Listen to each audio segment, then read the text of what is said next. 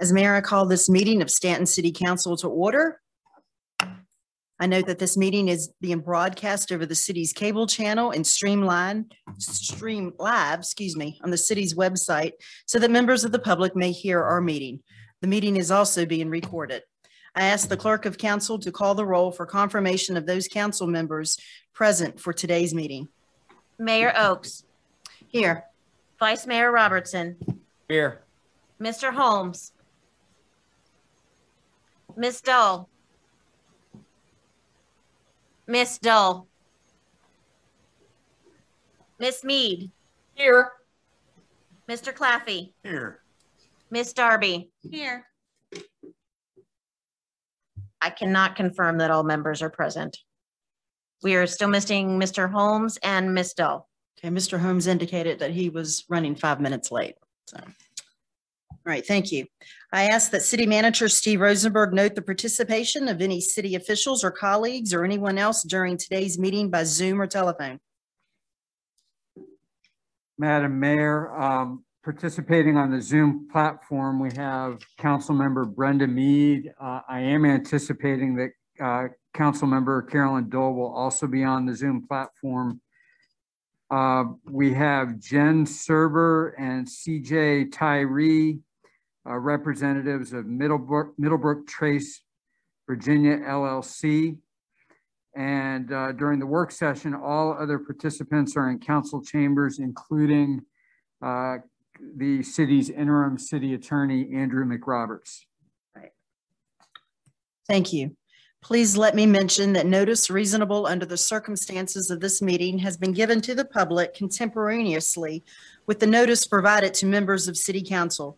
In addition to limited public seating in City Hall, access to this meeting has been provided to the public by audio feed on the city's cable channel and the city's website. During this work session, as in the past, there will be no opportunity for public comment. Public comment will be received during council's regular meeting, which will begin at 7:30 p.m. Instructions for public comment by telephone can be found on agenda for the regular meeting and on council's website at www.ci.stanton.va.us/government/city-council. Also, let me highlight and have reflected in the meeting minutes that this meeting, although being conducted in person, is also being conducted by Zoom, with virtual participation by certain members of City Council, given the catastrophic nature of the declared emergency and disaster related to COVID-19 outbreak, which is part of the total circumstances makes it impractical or unsafe to assemble in a single location. The meeting is being held consistent with the City Council Ordinance 2020-04 regarding continuity of government, a copy of which can be found online at www.stanton.va.us/COGORD 2020-04 as extended by City Council Ordinance number 2021-06. All right. It really sounds like the audio is coming through exceptionally well tonight. So good job to the IT department on the upgrades. All right. I would just like to remind everybody that if you come into the City Council chambers or anywhere in City Hall, if you can please wear your mask.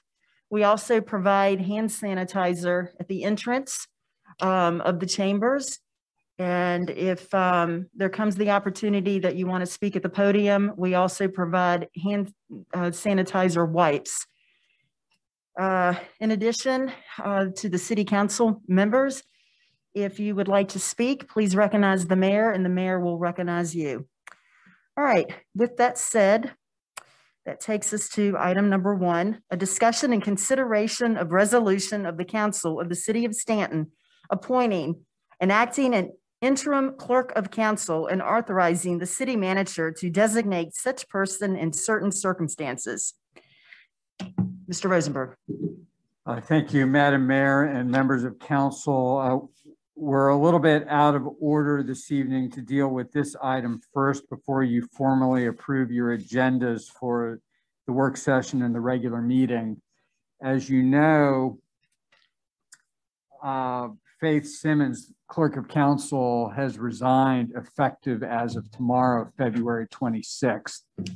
And so because she won't be here to approve or to prepare minutes of this evening's meetings, because tomorrow is her last day, we determined in consultation with Mayor Oakes to have Morgan Smith in the city manager's office clerk the meeting this evening. So it's necessary for you to designate her as the acting clerk for today and tomorrow, overlapping with Faith Simmons while she continues to hold the position of clerk of council.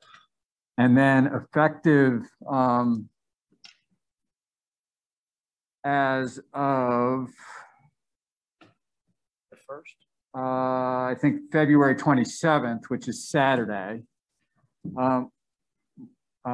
Morgan has kindly agreed to serve as your interim clerk of council while you all go through the process of finding your new clerk. And we'll talk about that later in the work session. So you have a single resolution before you for your consideration now at the front end of both meetings to appoint Morgan as the acting clerk for 2 days, and then the interim clerk beginning Saturday until the date on which you appoint your new clerk of council and your new clerk takes the position. And then the resolution further instructs me to take action to provide for a temporary increase in Morgan's salary, which is consistent with what we do administratively when we have somebody, for example, act on an interim basis as a department head while we're recruiting. But because the clerk is council's appointee, we felt it was appropriate to include that provision in the resolution as well.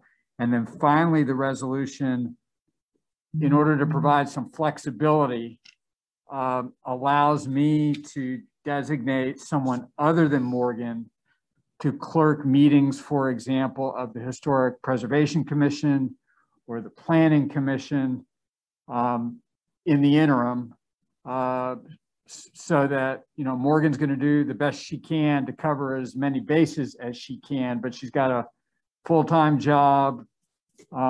She has some pursuits outside of her work hours.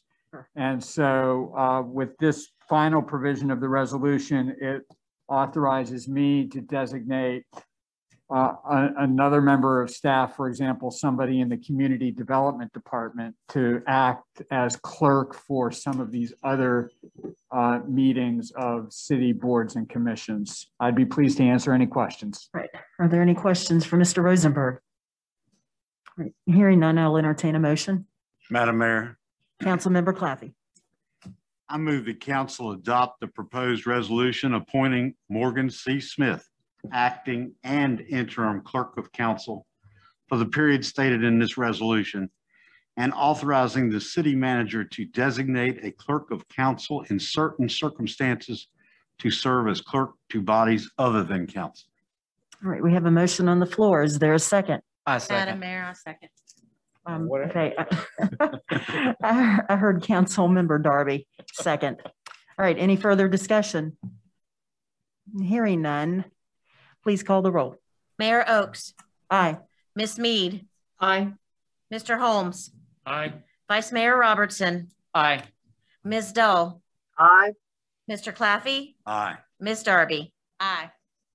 Motion carries. All right, great. Thank you. And thank you, Morgan, for your willingness to serve. So, and also please note that Councilmember Holmes and Councilmember Dole are in attendance. All right, the second item is a consideration of work session and regular meeting agenda. Madam Mayor, Vice Mayor Robertson. I'd like to move to approve the work session agenda and the regular meeting agenda with the following change. As to the regular meeting, the addition of item F, which will be a discussion and consideration of a letter to the governor of Virginia concerning deferred implementation of Senate Bill 1157 relating to municipal elections. Okay, we have a motion on the floor. Is there a second?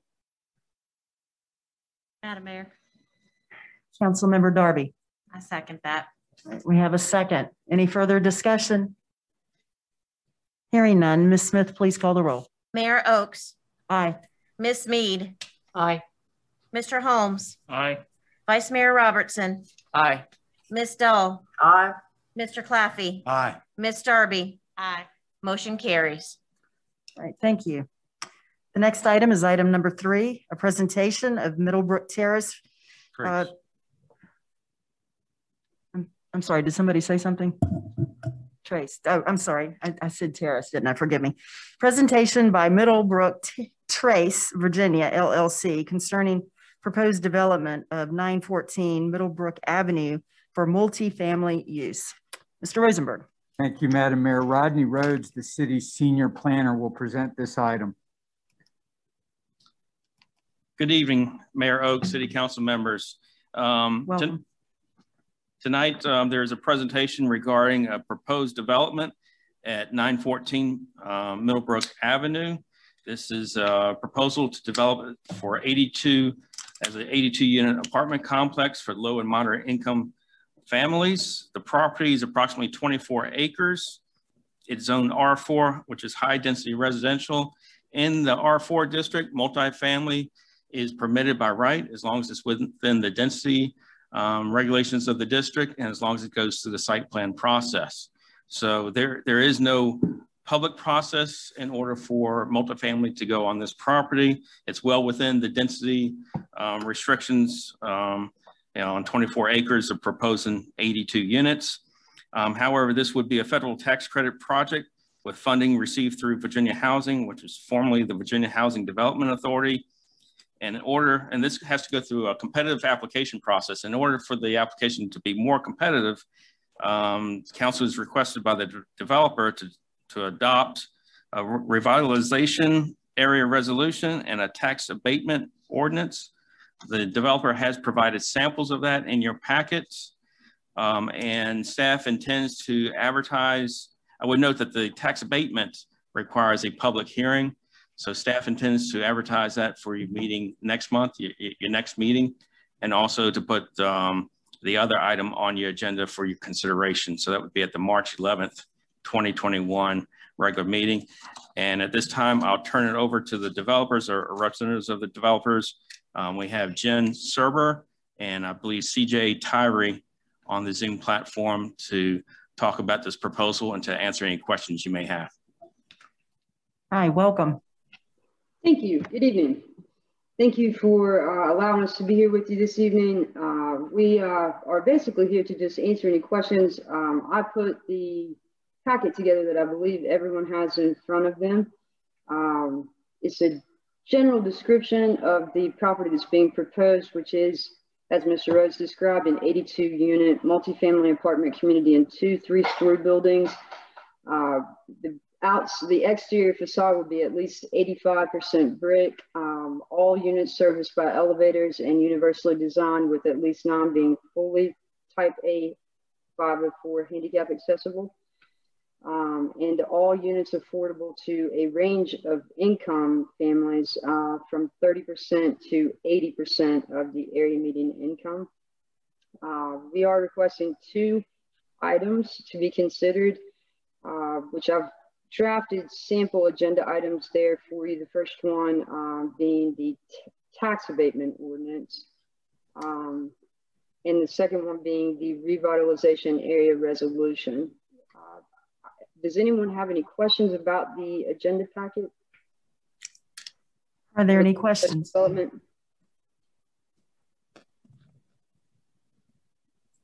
Madam Mayor, if I may, and we Mr. can have Rosenberg. more information for you about this at the next meeting when the tax abatement ordinance is on your agenda for the public hearing and for consideration. But I want to note that the ordinance or the abatement that's being sought is only a partial abatement, and it, I think, relatively minor when you take into account the total value of the project. And we will have the city assessor, Charlie Haney, work up, I hesitate to even call it a pro forma, but something that gives you a sense of what kind of real property tax revenue might be expected to be derived from a project like this, so that you can compare that to the abatement that's being requested.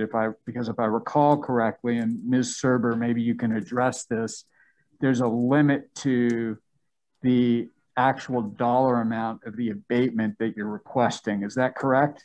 Yes, sir, that's correct. So the abatement would be limited to no more than $2,000 annually for only 3 years on the increase of the property value.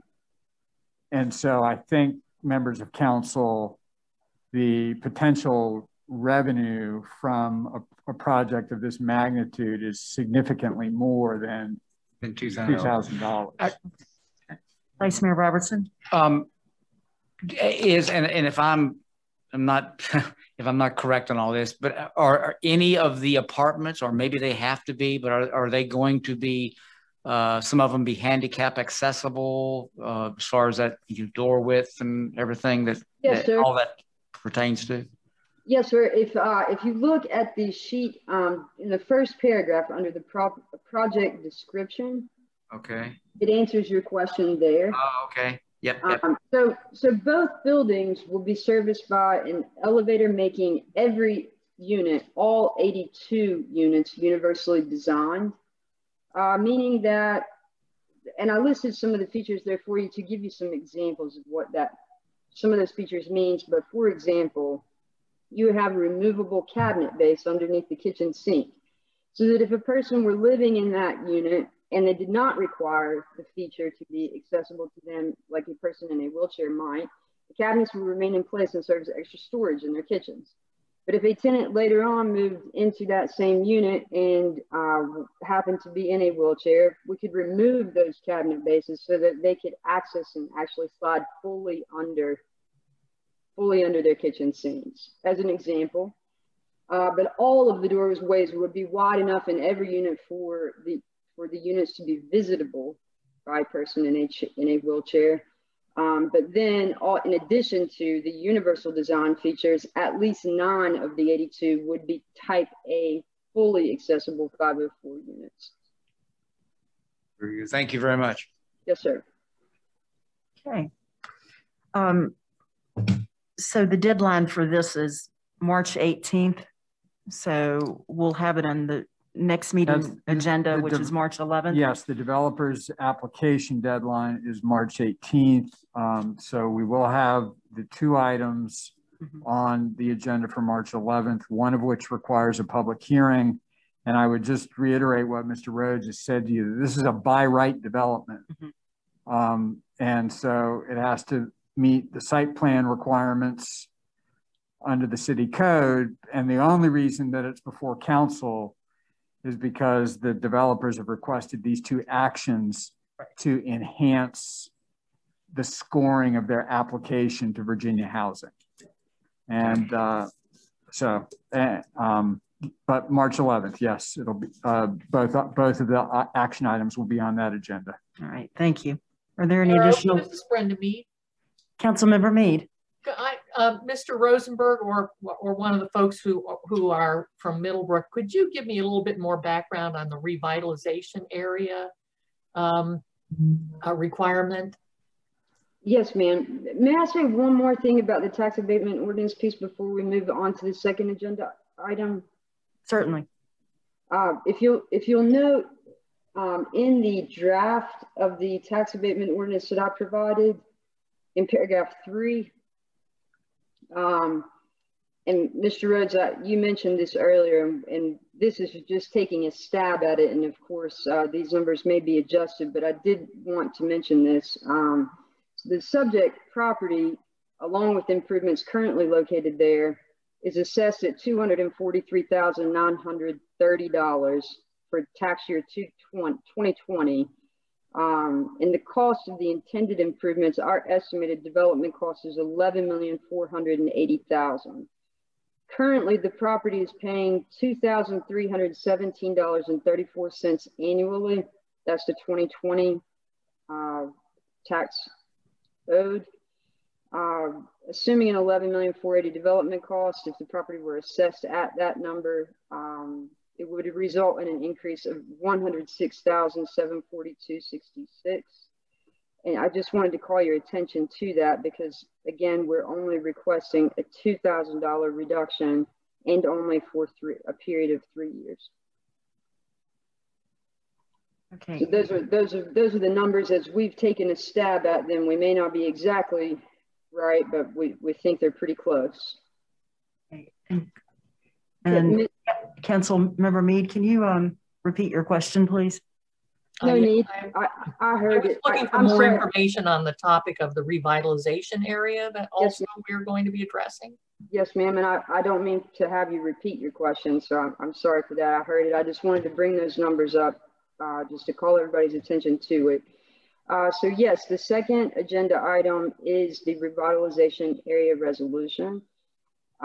To qualify for revitalization points, state law allows the City Council to pass a resolution supporting the site for the apartments as a quote-unquote revitalization area. That resolution can be made specifically and only for this property without affecting any adjacent or surrounding properties. By the City Council agreeing that it meets the code requirements. So in the draft resolution, I've taken out the items that we feel are non-applicable and provided you a plat showing you exact acreage of the property in question.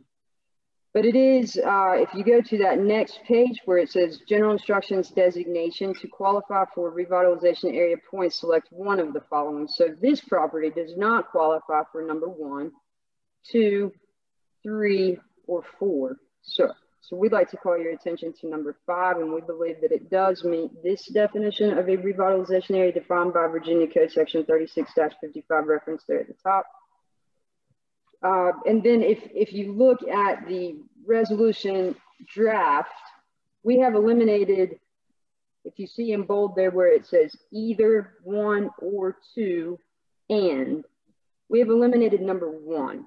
So we're asking the City Council to agree with us that this development, this economic development of this site will benefit the city, and that private investment are not reasonably expected without assistance, meaning the credit itself, to produce the construction of decent, safe, and sanitary housing that will meet the needs of low and moderate income residents. So basically, it is it's a way for the council to say we believe that the development is beneficial to the city by providing decent, safe, and sanitary housing for individuals or families between the 30% and 80% AMI income brackets. Did I fully answer your question? Yeah. Are there any implications in the future? No, ma'am. On this? No, this is simply with respect to this property. It doesn't impact any surrounding properties. That's correct. It can be for this particular tract and only this tract without having anything to do with any adjacent or neighboring tract or surrounding tract. The only thing that we will do with this resolution is place it into the application, receive 15 points, and then never do anything with it again. It obligates the city to nothing financial or otherwise. Thank you. Yes, ma'am. This is Carolyn Dole. Councilmember Dole. I know that the project's for low to moderate income, and so I wondered, what do you see as the rental price for the low income, and how many units are designated that way versus the price for the moderate income and how many units are designated that way? Yes, ma'am. If you will bear with me momentarily, please. Let me see if I can get out of the exit. And by the way, I like your banjo. Oh, thank you. I have a really cool story about that banjo, but I won't take your time in telling it right now. So in the current model, we have rent and income targeting, 10 units at 30% area median income, 30 units at 50% area median income and rents, 12 at 60% and 30 at 80. So for the 2-bedroom 50% units, those will be rented for our current model shows $640. The 2-bedroom 60% units are now at $801, and the 2-bedroom 80% units will be $1,050. And then on the 3-bedroom 30% units, 50% units, they would be at $715. The 60% units would be at $900, and the 80% units would be at $1,150. So you have rents ranging from $640 per month to $1,150, depending on the income of the individual or family. All right, thanks. Yes, ma'am. Any additional questions? Councilmember Holmes. Ma'am, how many people do you anticipate? What's the high end as the number of occupancies and you know that would be in this complex? How many people do you think would be living there roughly? That's a difficult question to answer. I mean, we are proposing 42 2-bedroom units and 42 2-bedroom units and 40 3-bedroom units.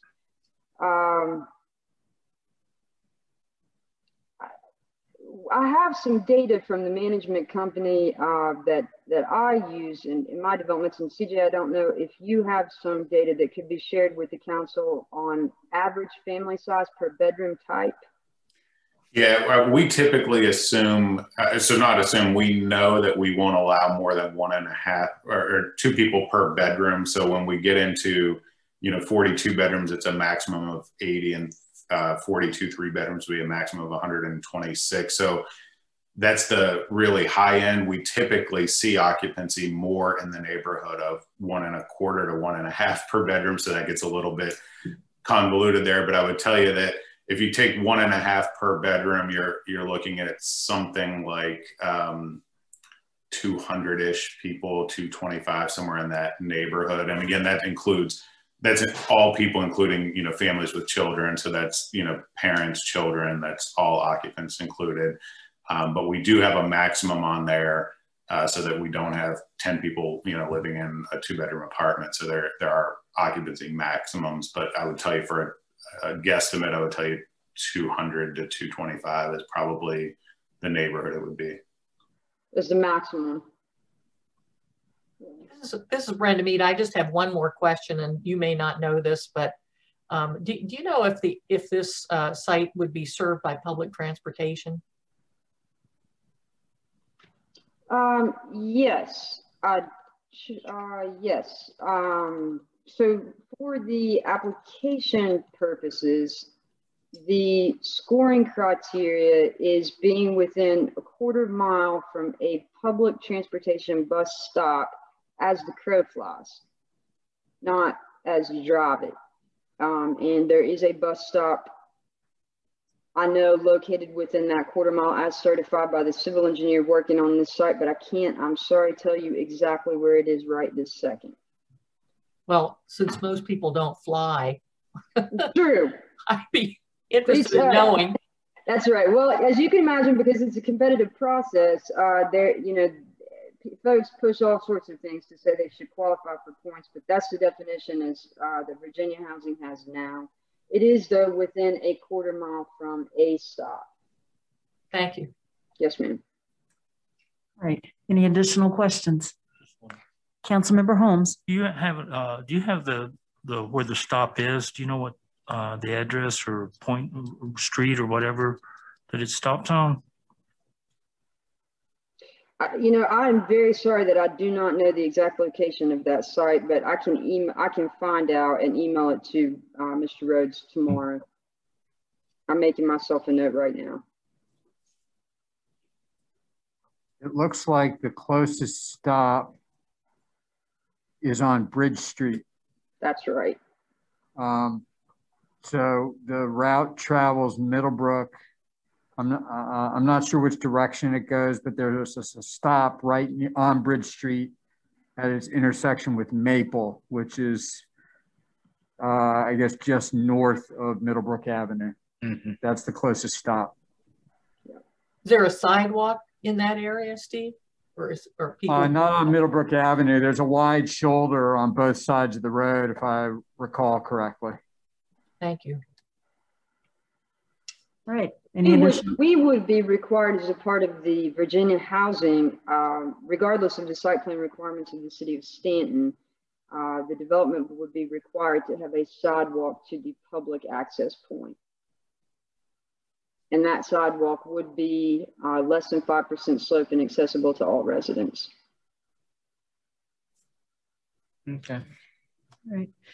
All right, thank you. One last time, any additional questions? All right, I'd like to thank the Middlebrook Trace VA LLC for joining us tonight. And that takes us on to number 4 on the agenda, a discussion of recruitment of clerk of council. Mr. Rosenberg. Madam Mayor, as you and other council members may know, under the position description for the clerk of council, the deputy or assistant city manager is responsible for the day-to-day supervision of the clerk of council, working with the mayor closely in that regard. And so Ms. Beauregard is prepared to lead you through this discussion. Thank you, Ms. Beauregard. Yes, great, thank you. So yes, Mr. Rosenberg did mention earlier that this tomorrow, how we'd like to recruit. Oh, there it is. Can you hear me? Well, it went out. Now it's back. Okay. How you all would intend to recruit for that position. So this is the purpose of this item, is to have that discussion and to start that discussion. So for those of you who haven't been on council, Mayor Oakes remembers, has some history, and Councilmember Dull as well. Back in 2012 or up to 2012, there was a full-time clerk. She retired. And at that time, it was decided that that job would be consolidated with the paralegal position in the legal office. And so that clerk was doing the paralegal job and the clerk job at the same time. And that was until around 2017 when that clerk retired. And then it was decided at that time that council wanted a dedicated clerk for them, not to share the responsibility with another department. And the rationale at that time was, since you had an existing employee doing essentially 2 jobs, that the clerk could be a part-time position. And so that is what it has been since that time. And that Ms. Simmons has been working under the expectation that she would work 20 to 25 hours a week in that job. I will say that Ms. Simmons, I know Mayor Oakes can speak to this as well, in our when we did her evaluation this past year, expressed, it's told us very clearly that that wasn't enough hours, that the position was very demanding, that the job had more demands on it than when she started 3.5 years ago. So there was some, definitely some, she was having difficulty with the amount of hours that she was expected to work in and to get the job done. And so did I just go out? Yeah, okay. Just for a second. So, and given the fact that it used to be a full-time position, that might be part of the discussion this evening, is whether you all decide to make that a full-time position again. And, some of the benefits to that might be that that position could be a more traditional clerk of council that you see in other jurisdictions. That person could have more of a role in preparing and developing the agendas for each week. That person could also focus on their professional development, because there are professional organizations that are dedicated to the clerk of council profession. And so they have training and conferences. And then also it's having somebody in the office 40 hours a week who could attend to citizen issues, attend to city council members, work with the city manager's office. And so there would certainly be some benefits to that. So that being said, Mr. Venn, our Chief Human Resources Officer, is also here and could answer any questions. I did respond to Mayor Oakes earlier. We don't feel the need to hire a headhunter for this. We can certainly do this in-house. And the timing of this could be, you could decide to either start the process now. Ideally, you probably wouldn't get somebody in the door until May. So even if it was in the current fiscal year that we're in, we'd really only have 2 months to cover. And then in July 1st, you'd have a new budget, which would then be fully funded.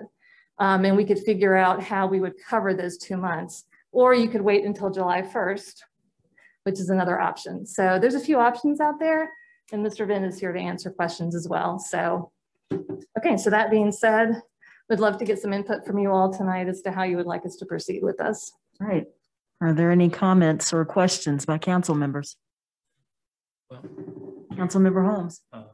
Mayor Oakes, I think that we probably ought to look at getting somebody full-time. I think that, especially since they're going to be on a learning curve. So, you know, it might be in our best interest to get somebody full-time. Vice Mayor Robertson. I'm in concurrence. I kind of like the idea of having a full-time clerk. I reckon my other question would be, if we have a full-time clerk, is she going to be responsible for doing the other things that Faith was doing? You know, I mean, clerking for or taking on other committees and that type, because Faith did a bunch. That would all fall under the job description. Am I correct? Right now, it falls under the job description. If you all wanted to consider changing that, we'd have to figure out Oh, I who understand. clerk those meetings. Okay. As it is now, they do those. Whoop, you just lost you again. I'm not doing anything.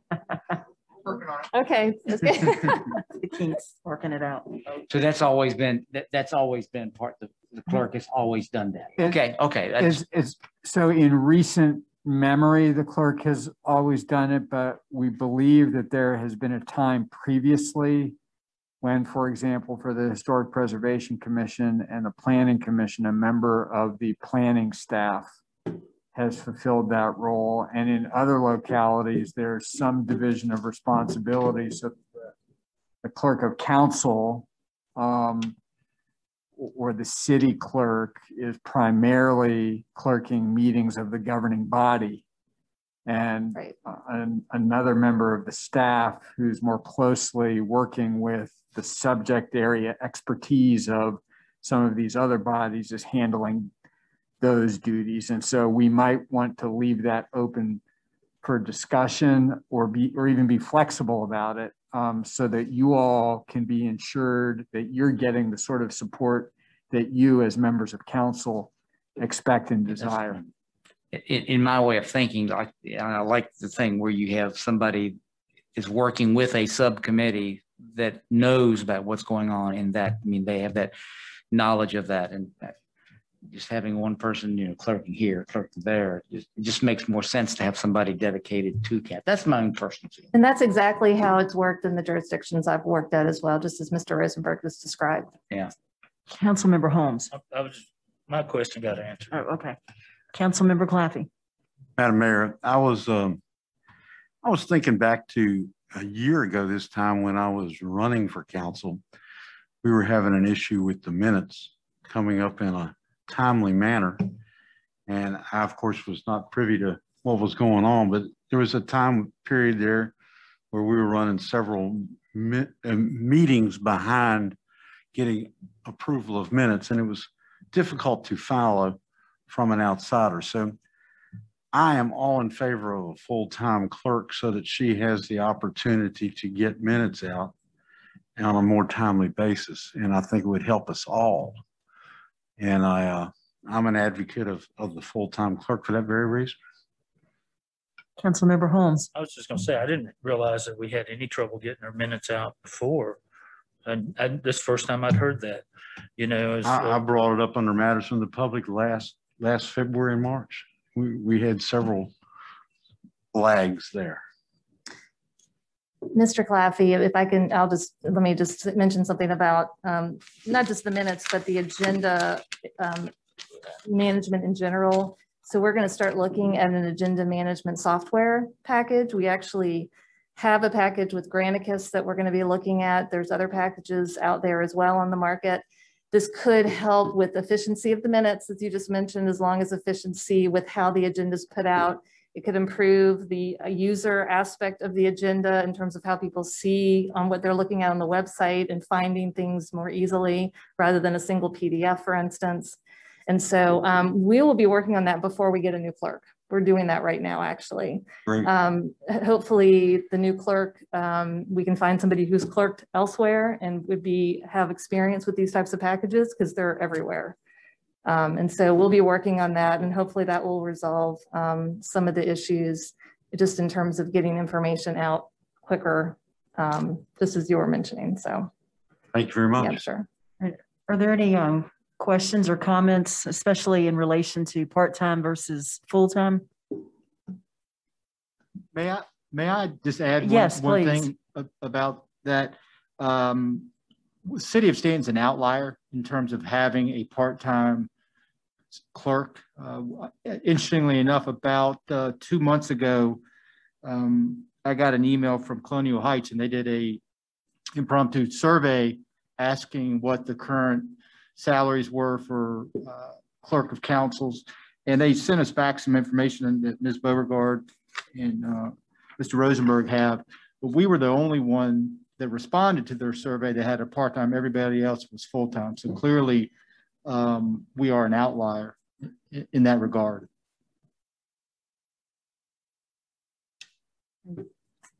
Madam Mayor. Council Member Darby.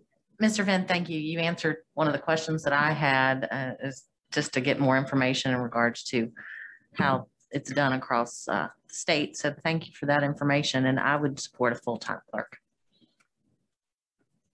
Right. I too would support the idea of a full-time clerk. Are there any other comments concerning making the position from part-time to full-time? I'd just like to say, Ms. Terry Holmes. Councilmember Holmes. I'm sorry that we lost faith over something like this, because I mean, you know, she was really good at what she did and she really tried hard. And it's just sad that, you know, maybe we should have made her an offer before she got so tired that she wanted out, you know. But we should, you know, at least thank her for the job she's done. Oh, she's done a wonderful job. Absolutely, definitely. I remember when we interviewed her, and it was full-time was just not of interest to Ms. Simmons. That's, I think, why she left her other job, is because it was too much. Exactly. Mr. Venn, did you have any other comments that you would like to make concerning? Yes, Mayor Oakes, I guess I would, you know, City Council obviously will have to make a decision in terms of whether it would go from a part-time to a full-time. And I guess the other question that will need to be answered will be when. And, you know, we, at some point, you know, we're almost in March. If you all gave us the green light and pulled the trigger, if you wanted it before July 1, we could put something together, get it out early March, and probably have somebody sitting here May 1, hopefully, in that ballpark. If that was the pleasure of City Council. And I see Ms. Smith over here shaking. She's shaking her head, yes, please. We don't want to burn Ms. Smith out.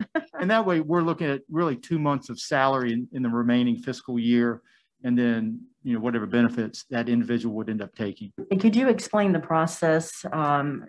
Would we advertise with a Virginia Municipal League? Yeah, I think we would look at VML, we would look at VACO, ICMA. There's Virginia Municipal Clerks Association has a website you can advertise on. I think all of that together and on our website, I believe as a full-time clerk, we would get a number of strong applicants for this position. And we will also need, before we would be able to pull the trigger on that, Ms. Beauregard has a copy of the job description that we would want you all to put your eyes on, update it, because that would then drive what we need to do in terms of advertising. Okay, so at this point in time, it appears that there is an interest by the council to make the position full-time, from part-time to full-time. We will need to review the job description, and we'll need to have further conversation as far as, the job description itself, along with salary benefits. And then we'll need to start advertising and interviewing and get ourselves hopefully not only a full-time clerk, but someone that has some experience is always helpful. Is there anything else that you would like to add, Mr. Venn? No, not at this point. I will wait to hear from you all and Ms. Beauregard the direction you want to go, and I'll be ready to assist you all at that time. Or should we just go ahead? Yeah, that's what I'm asking. I don't think that you need to take any formal action at the present time, but I think if you have a sense amongst yourselves now whether you'd like to move forward in the current fiscal year, or if you would prefer to align it with the beginning of the fiscal year, that sort of gives us a sense of timeline. Any thoughts on? I think we should go ahead and do it now. I'm in agreement. And if it doesn't work out, it'll, we're going to have it by July anyway, but if it does work out and we get a good candidate, let's put her in place. So let's proceed. This is Carolyn Dole. I had a question. I had a question about how much additional expense will this be to move from the current 20 hours or part-time or whatever to full-time? What's the additional expense? I can share with you, I don't know exactly what we have spent with Ms. Simmons in her part-time role to date. That's something certainly we can look at. I'm looking, just so you know, I'm looking at the salaries from these other localities range from $45,000 to almost $73,000. So it is all over the place. Again, I think it's going to be, it's doable in terms of the dollar amount for 2 months or 1 month, whatever it would be in terms of a start date. I can find that information out for you, Councilmember Dahl, and certainly get that to you, but I don't have that exact figure. Yeah, that would be great, because if I had to guess, I guess it's going to cost us another $50K, and of course, budget time is here, and when you count VRS and health insurance possibilities and all of the FICA and everything. So I would like to see how much money it's going to cost before we just say, yay, let's have a full-time clerk. Again, I don't have the numbers. I'll get that to you. I don't, for 2 months, if we're looking at a May 1 start date, 2 months of salary and 2 months of benefits, whatever that is, I don't think we're going to get in the range of $50,000, but I certainly will get that information to you all. Thank you. Go ahead, Mr. Rosenberg. Madam Mayor, I wasn't talking about these 2 months. I'm talking about for a year, an annual salary going to full-time would probably be $50K more. My apologies. Yeah. Mr. Rosenberg. I was just going to note for council members that I've had a preliminary conversation with Mr. Traer, who's not here this evening, about the possibility of moving to a full-time position. And so he's at least got that, that grain in his mind so that he can be thinking about how it will fit into the budget that we will propose to you at the end of March. Okay. All right. Thank you. Mr. Venn, the 40-some thousand, the low end, can you tell us which locality pays that amount, and then the 70-some thousand? Yes, I certainly can. So Waynesboro is at 45,236, and the 73,000 is Prince George County. We have Colonial Heights at 52.6, Chesterfield 75,000, Dinwiddie for 48, Fredericksburg 69,000, Martinsville 49, Petersburg 64.5, Salem right down the road 66, Winchester 55, and Lynchburg is at 58,000. These are annual salaries. Harrisonburg's at 51,563. Yeah, thank you very much. That wasn't on the list. Maybe what we could do, Mr. Venn, is obviously, Councilmember Dahl has asked her question. We can provide that information in terms of the additional cost, but also share this survey and then Mr. Vin and I will work on the job description and we'll come up with a recommendation in terms of a salary range, because it will be different because right now it's a part-time job. So we'll need to come up with wherever this fits in. Yep. To our, to where it fits in with our personnel. So. And we typically look at, in terms of the cost of benefits, anywhere from 30 to 33% in that ballpark. Okay. Good. And, a lot of it's driven by health insurance. Councilmember Darby. Mr. Van, go ahead and finish what you were saying. No, I was just going to say that you don't know until you hire that person, whether they take employee only or family plan, because there is a significant difference in cost. That's true. My question, Ms. Beauregard, from city administration standpoint, what's your recommendation? Full-time, part-time? Full-time. And Mr. Rosenberg, are you in agreement too? Yes, we've discussed it and we think that there would be a decided benefit to having a full-time clerk. Thank you. Councilmember Holmes?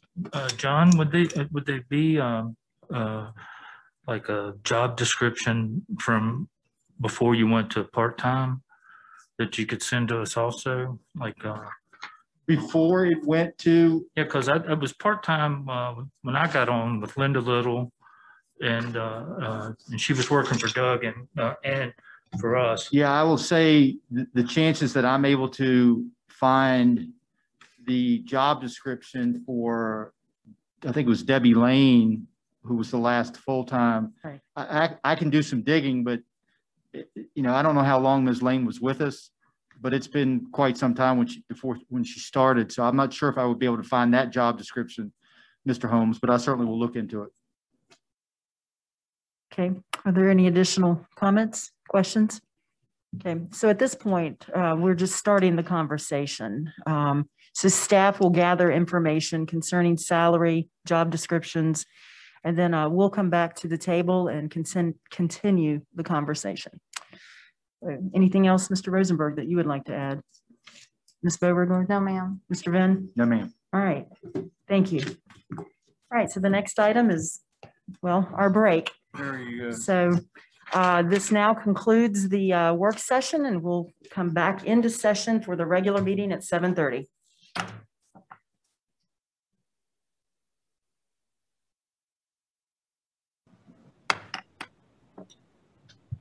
As mayor, I call this meeting of Staunton City Council to order.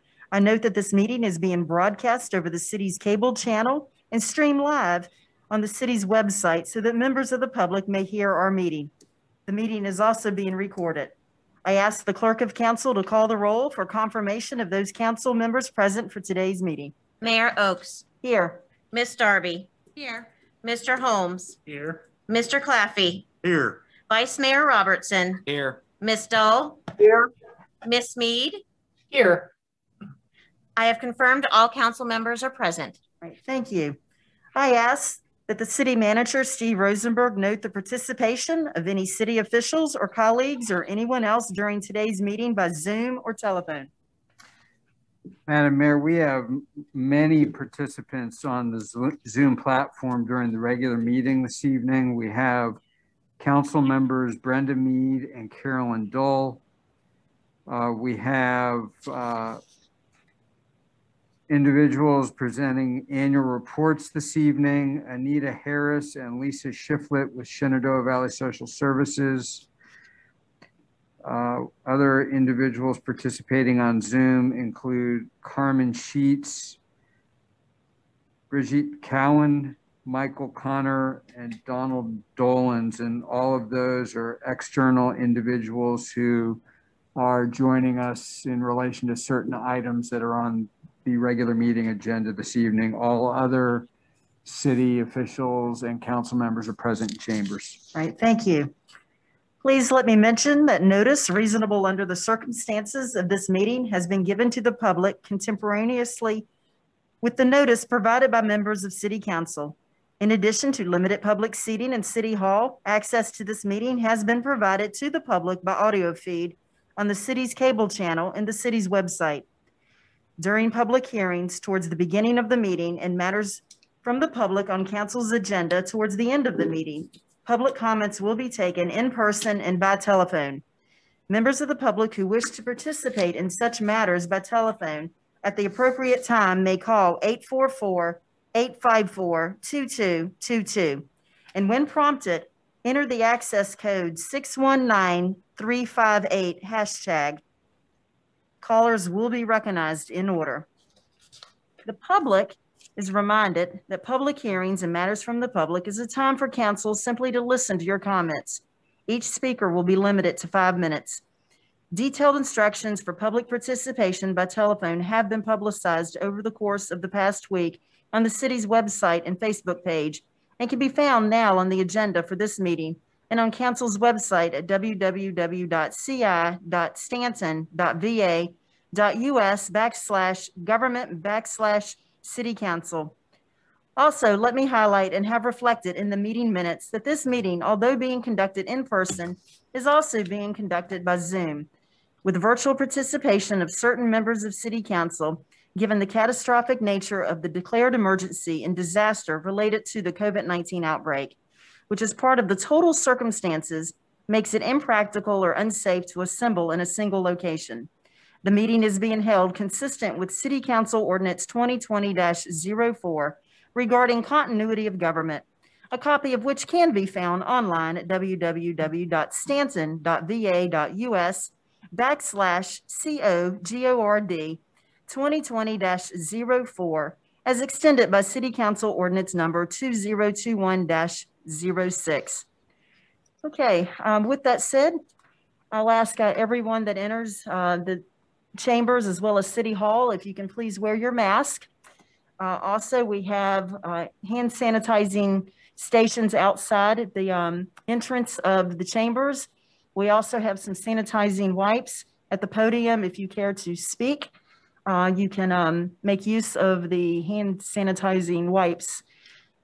We also ask that you be conscientious of social distancing. And I would like to remind the council members, when you want to be recognized, please, when you speak, recognize the mayor and the mayor will recognize you. All right, with that said, the next item on the agenda is the Pledge of Allegiance. If you care, please join me in the Pledge of Allegiance. I pledge allegiance to the flag of the United States of America and to the republic for which it stands, one nation, under God, indivisible, with liberty and justice for all.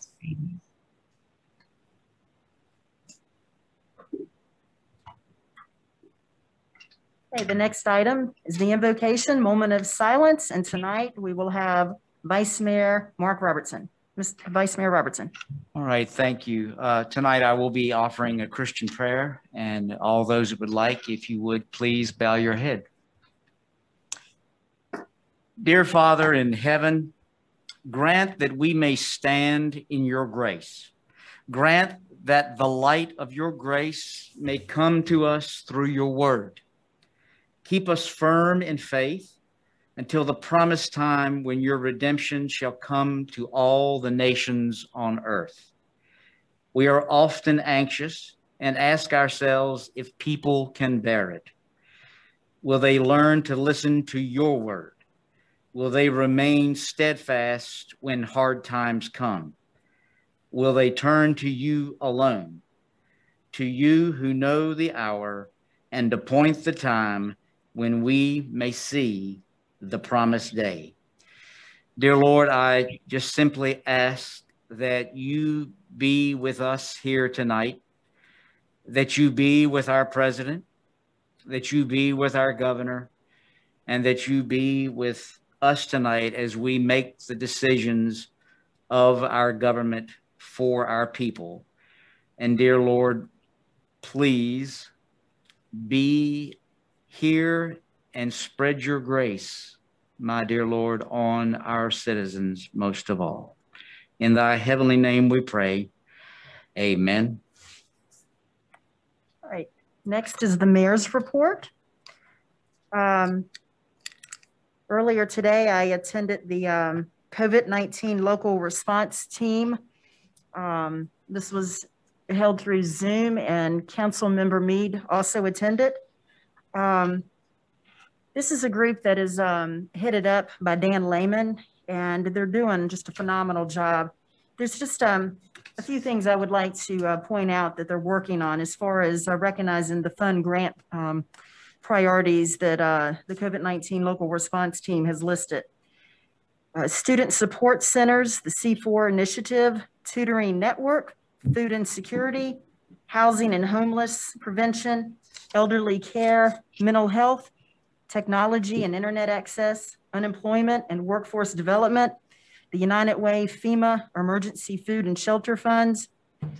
Those are just some of the different avenues during the COVID crisis that this group has been working on, not only to keep it stable, but to help uplift it. Also, I attended a CAPSOL meeting, and right now the CAPSOL board, they are working on their needs assessment, trying to determine what is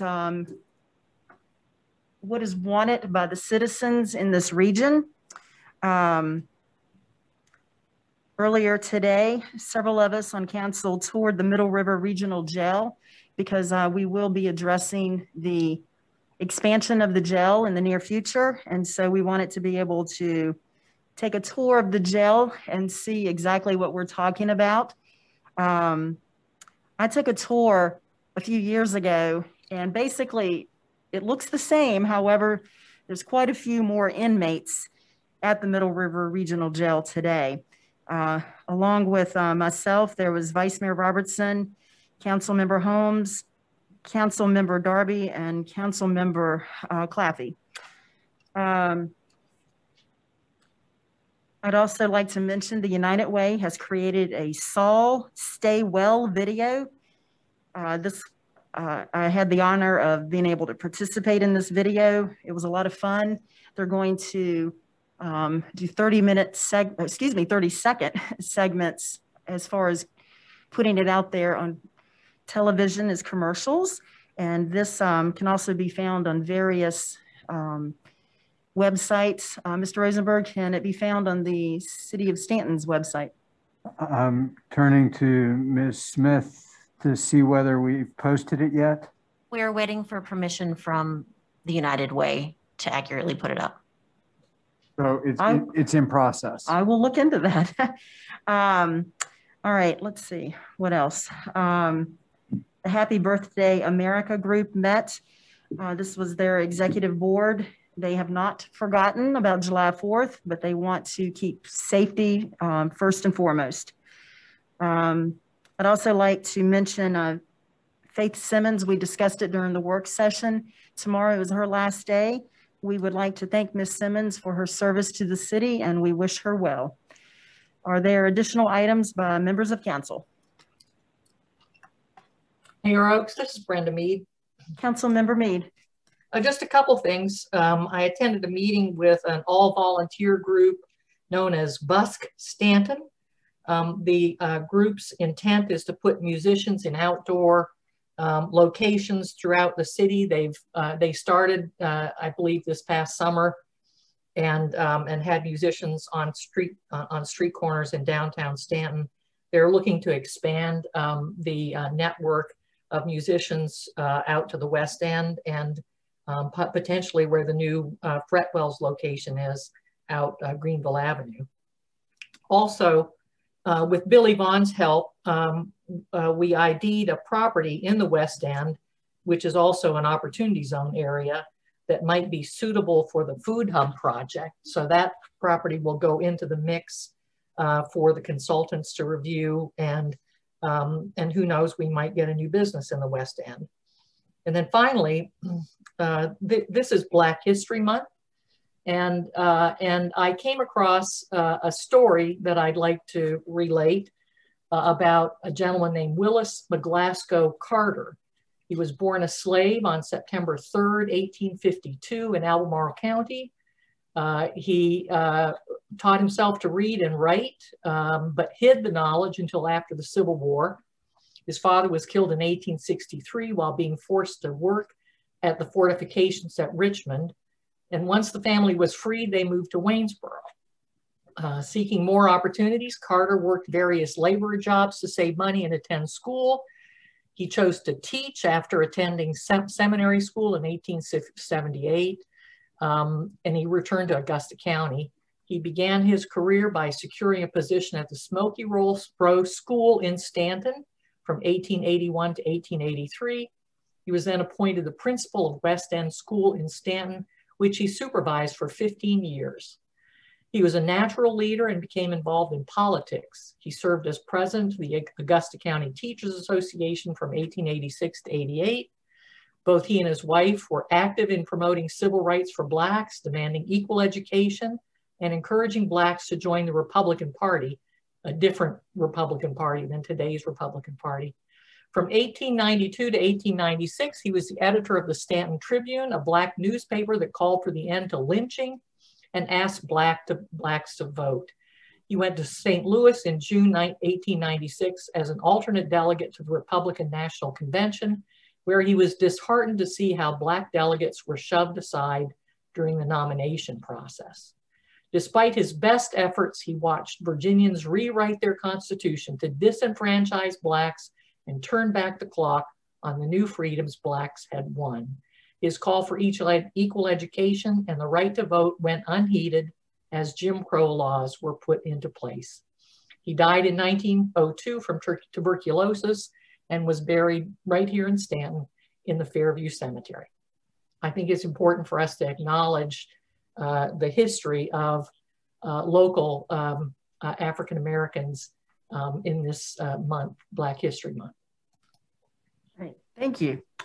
Any additional comments by members of council? All right, hearing none, we'll move on to the approval of minutes. We're going to separate these out, so I'll entertain a motion to approve the work session and regular meeting minutes of February 4th, 2021. Councilmember Holmes. I move to approve the work session and regular agenda of February. Yeah, meeting minutes. And meeting minutes, February 2nd. Is it 2nd? 4th. February 4th, I'm sorry. That's all right. For 2021. For 2021. Okay, all right. We've got the motion on the floor. Do we have a second? I second that. Vice Mayor Robertson has seconded. Ms. Smith, will you please call the roll? Mayor Oakes. Aye. Miss Mead. Aye. Mr. Claffey. Aye. Vice Mayor Robertson. Aye. Mr. Holmes. Aye. Miss Darby. Aye. Miss Dole. Aye. Motion carries. All right, thank you. The next set of minutes is the work session and regular meeting minutes of February 11th, 2021. Councilmember Holmes. I move to approve the work session and regular meeting of February 11th, 2021 as stated. All right, we have a motion on the floor. Is there a second? I will second that. The second was by Vice Mayor Robertson. Any further discussion? Hearing none. Ms. Smith, please call the roll. Vice Mayor Robertson. Aye. Mr. Holmes. Aye. Miss Darby. Aye. Mayor Oakes. Aye. Miss Mead. Aye. Mr. Claffey. Aye. Miss Dole. Aye. Motion carries. All right, thank you. That takes us to the regular meeting, which is item A, a public hearing and consideration of a request by Cameron Sheets for a special use permit at 11 Green Hills Drive under the provisions of SCC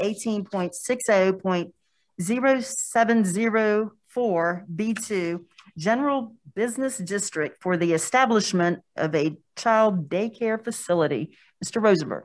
Thank you, Madam Mayor. Rodney Rhodes, the city's senior planner, will present this item, and I'll remind council that Ms. Sheets, the applicant, is on the Zoom platform. Okay, welcome. Thank you, Mayor Oakes, City Council members. As the mayor noted in the introduction of this item, Ms. Carmen Sheets is requesting a special use permit to locate and operate a daycare, child daycare in an existing building at 11 Green Hills Drive. The property is zoned B2 General Business District, and all daycares require special use permits. The daycare will occupy approximately half of that existing building. The remainder could be used for future tenants or, and I would note that staff has reviewed this proposal. And there's a mistake in the briefing stating that all of these issues have been addressed. They all are in the process of being addressed, but have not all been completed at this time. And those issues are, one, this is a change in use under the building code, and therefore a building permit is required. The applicant has made application for a building permit that has been reviewed, and the only thing awaiting its approval is this special use permit tonight, and also there's some additional information that is needed from the alarm company. The fire marshal has also noted that a fire lane will need to be marked and maintained. And parking is another issue that was reviewed by staff because the applicant is required to provide a fenced-in play area, and the applicant is proposing to do that in part of the parking lot. And that will require the elimination of 15 parking spaces. That's for the play area itself, and also to allow emergency vehicles to get around that area if necessary. City planner Tim Hartless did a parking analysis of this and determined that this daycare would require 23 spaces, which would leave 22 spaces for future development and use of that building. So staff has no issues with that. Parking is based on the proposed use. I cannot tell you how many spaces would be required for the remainder of that building. It all kind of depends on what type of business goes in there. If it's an office space, which I would assume it would be at that location, parking requirements are 1 space per 300 square feet of usable area and 1 space per 3 employees. All of this adjoining property is zoned B2 General Business District. I would remind council that before we conduct a public hearing, we advertise for 2 consecutive weeks in the local paper, and we also send out notices to all adjoining property owners. And just prior to the Planning Commission's public hearing on this matter, we did receive an email from the adjoining property owner. I do not believe this was included in your packet, but this is the owner of 15 Green Hills Drive, Mr. Seth Liskey, and he wrote in support of this request, stating that the requested use is appropriate and needed for the community.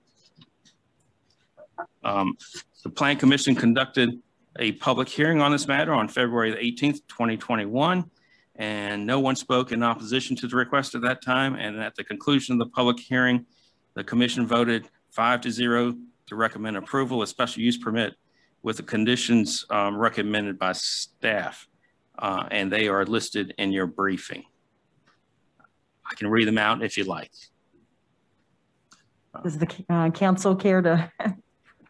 I believe everybody's already read the briefing, so I think you're fine. If not, I'd be glad to take any questions you have at this time or after you conduct the public hearing. Okay. And as Mr. Rosenberg noted, the applicant is participating by Zoom. Okay, all right. Ms. Sheets, would you care to address the council at this time? No, ma'am, not unless you have questions specifically for me. All right. Are there any questions for Rodney Rose or Ms. Sheets?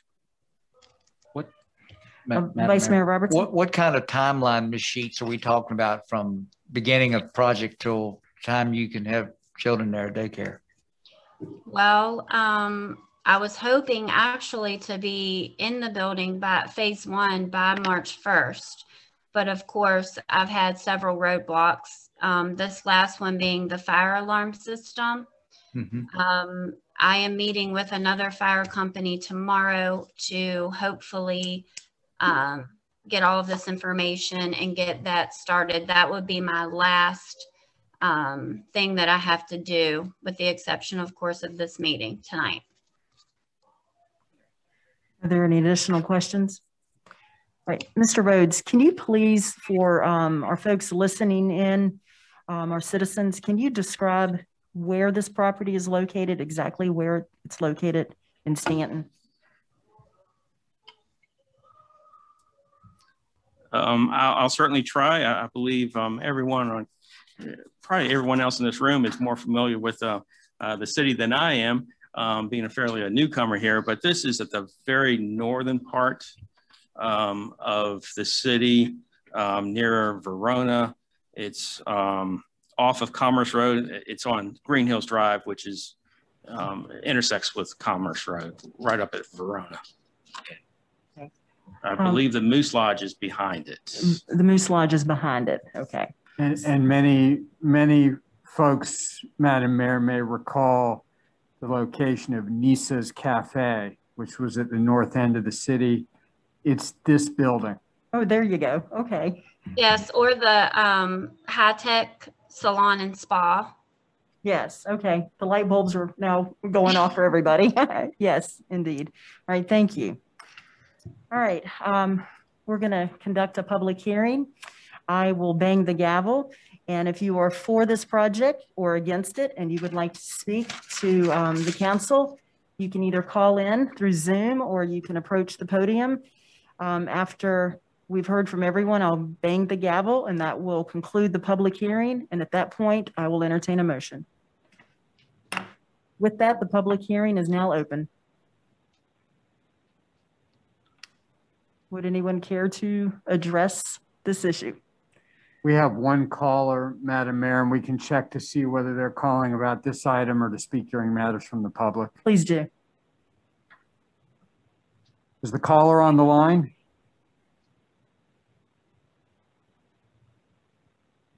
Hello? Hello? Yes, are you calling to address the public hearing item concerning the special use permit or to speak during matters from the public?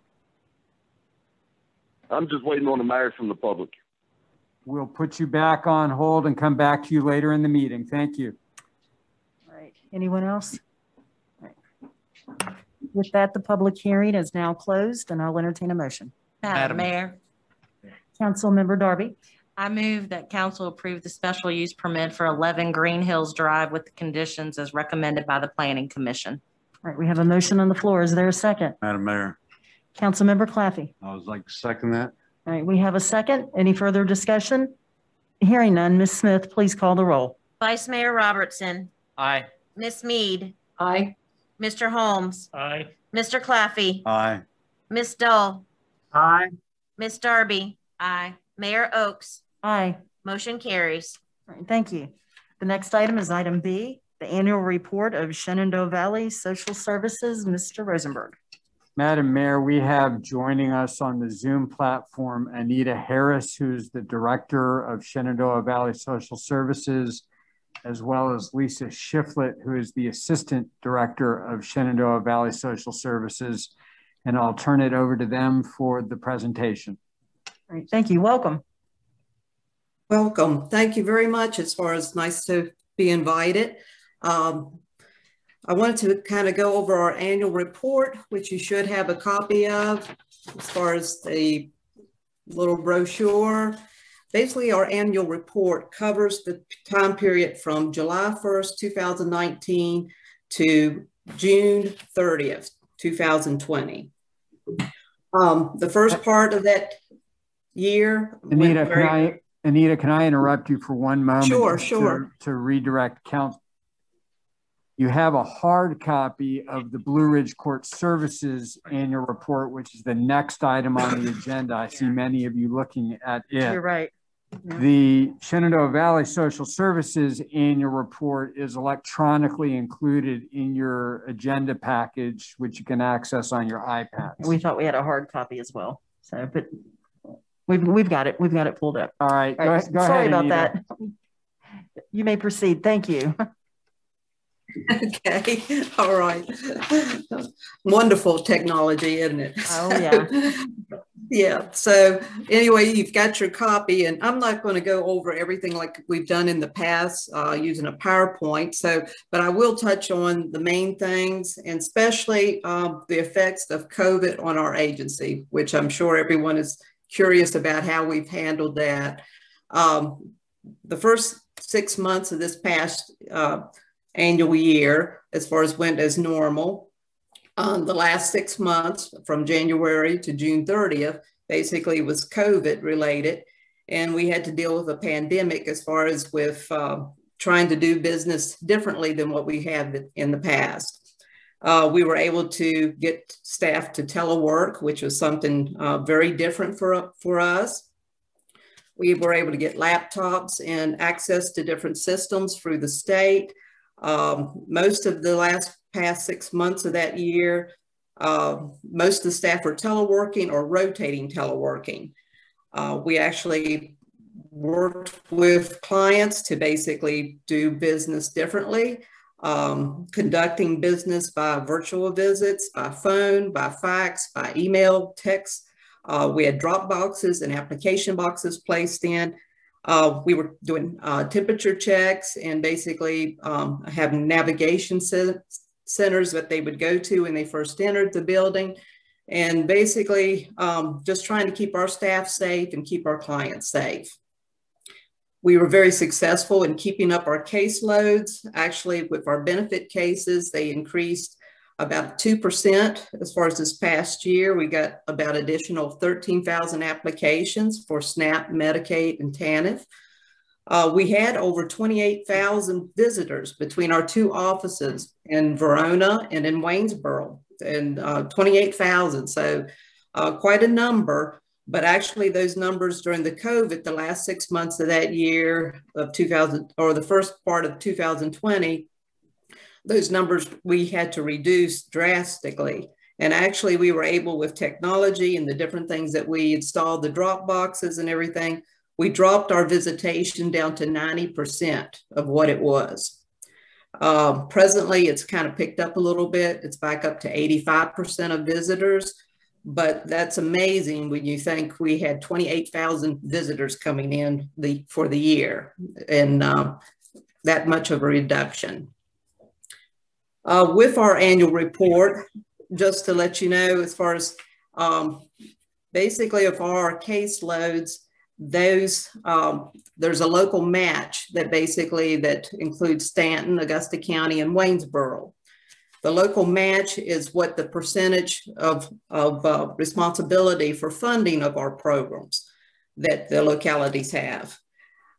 Pretty much as far as we're reimbursed by the state, as far as 84.5%. The local match is 15.5%. Staunton's local match this past year was 26.43. Waynesboro's was 24.38, and Augusta County was 49.19. So you can see about 1/4 of the local share is supported by Staunton. And if you look at our annual report, you can see there's quite a amount of services and benefits that are actually given out to the public as far as to assist them, as far as with only 1/4 local share. So it's a tremendous amount of assistance that is provided. If you look at our Medicaid numbers, as far as we had over $150 million in Medicaid services that went out to the community, with over 15,000 cases. This is our Medicaid is our biggest program. It has been the program that has basically been increasing each year. And this past year, it has drastically increased because of the public health emergency with COVID-19. We haven't been able to close cases. We've had to keep cases open. And right now, as far as unless someone is deceased, moves out of the locality, or requests their case to be changed, if they have a Medicaid case, it remains open. And it has ever since the beginning of last year. So those cases are drastically increasing. Our next past number of cases is with our SNAP, or formerly known as food stamps. We have over 4,500 cases as far as with SNAP, with over about 15 million as far as in services given out in the community. TANF is over 800 cases with 1.5 million services given out in the community. Both those programs, SNAP and TANF and Medicaid, basically we haven't had any interviews. As far as those things, the interviews have been waived. So recipients don't need to have a face-to-face or a phone interview. Also, they have increased assistance in those programs. SNAP actually, they get emergency allotments each month, and that has been since the 1st of last year, where everyone's household who's eligible gets the maximum amount of food stamps for that household, or SNAP assistance. Also with SNAP, as far as if they have children, school-age children in the household, they get additional benefits to replace the free lunches and free breakfasts that basically they could have been eligible for. So anyone with school-age children, and if they're receiving SNAP, get those additional benefits for their school-age children.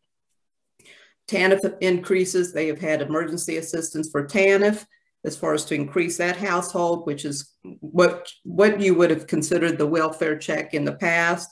So additional monies are coming into those households who receive TANF. Our energy assistance program, which consists of fuel, cooling, and crisis assistance, is over 1 million in assistance. And those is about 3,000 cases. And those cases have gotten additional benefits, also emergency assistance for cooling assistance this past year. So all in all, our cases have increased, and basically, you know, we are able to keep assistance and families provided with those benefits. And we've done very well with the state there. We've even been awarded some accommodations as far as for no errors, as far as we're one of the biggest localities, and we've gotten a accommodation for no errors as far as on some of our programs. We've been timely processing and basically just getting the benefits out to the community. So I'm very proud of our staff and what they've been able to do. Lisa has some information on services that she's going to present. Yes, thank you. And good evening to everyone. I wanted just to run through some of our service programs and kind of what the impact has been this year, some of the things that have been different.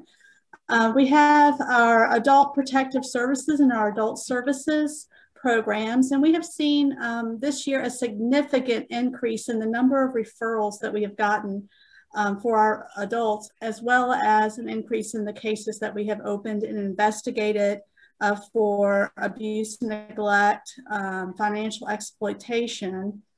And the high number of self-neglect cases has been really significant this year, because if you think about the programs that deliver meals, like Meals on Wheels and other things to our elderly or disabled populations, these programs stopped completely for quite some time. And so our workers were doing a lot of those kinds of investigations because some of our elderly populations just weren't getting the food that they needed. And so a lot of food deliveries and things of that nature were happening early or late in the spring, early in the summer, to try to help our clients meet those needs.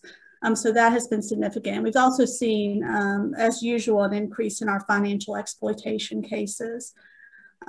Child protective services, on the other hand, so with our children, we saw a significant decrease in the number of referrals that we were getting for abuse and neglect cases, which sends us a little bit in a panic, because we're wondering, you know, where are those children and what's going on with them. But if you think our children, our biggest referral source is through our schools and our community providers, and those weren't operating. So we, you know, had some worries. But what we have found is, even though our referrals have decreased for child protective services for that last part of the year, the amount of cases that we were opening, the percentage, remained fairly stable. So I still think that we were getting the calls on those most severe situations of abuse and neglect, and we were able to address those as they come in. And so that,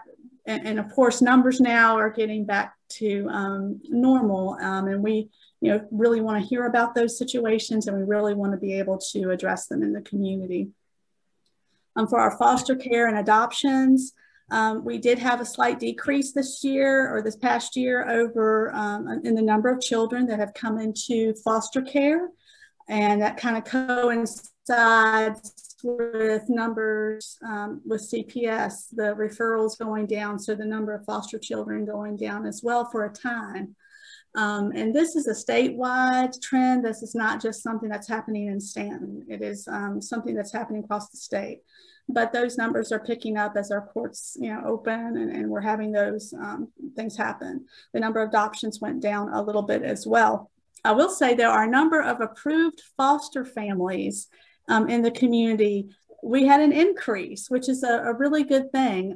The outreach that we were able to do with our community online through trainings and recruitment efforts, the pandemic didn't affect that, and people were, if anything, more willing to reach out and lend help and become foster parents. So that's a highlight. Our Children's Services Act, which isn't technically DSS, but we are the fiscal agent for that. We did see a slight decrease in the number of children served. You'll see in the report. Not a huge decrease. There's never huge decreases for those funding services for children, but we did see that, and we are carrying that through with our local budget this year, that slight decrease. So we're watching those numbers very closely and making sure that the children in the community are getting the services that they need. So if you think of the service workers that we have, all that work is done in the community, in the homes, and our workers are out in the homes of people in this community and across the state to visit the children that we have in care. So all that came to kind of a screeching halt. So the worry and concern and the stress level of those workers, of the families that we were there trying to support, really rose for a long time.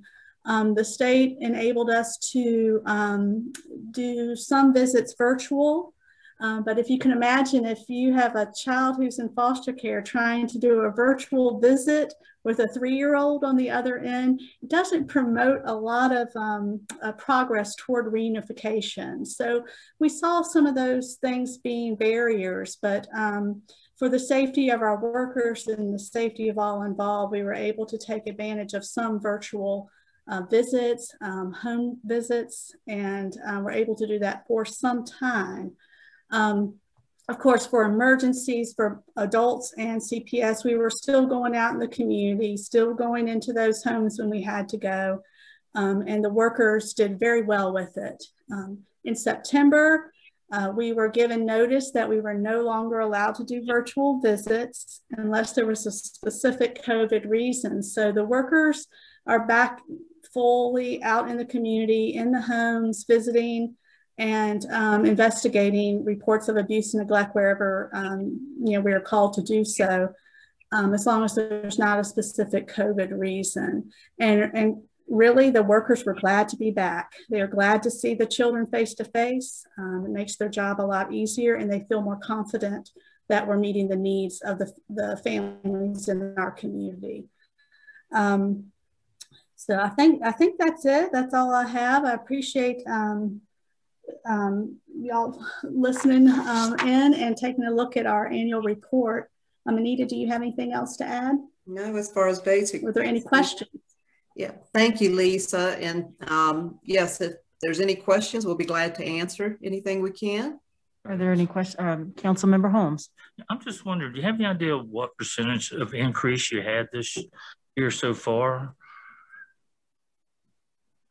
It's just in overall outlays. Well, the increase in benefit programs, this would be your SNAP, TANF, and Medicaid, is about a 2%. That was from July 1st, 2019 to June 30th, 2020. I would say our Medicaid cases have definitely increased just because we haven't been able to close any of those cases. They have continued growing over this past year.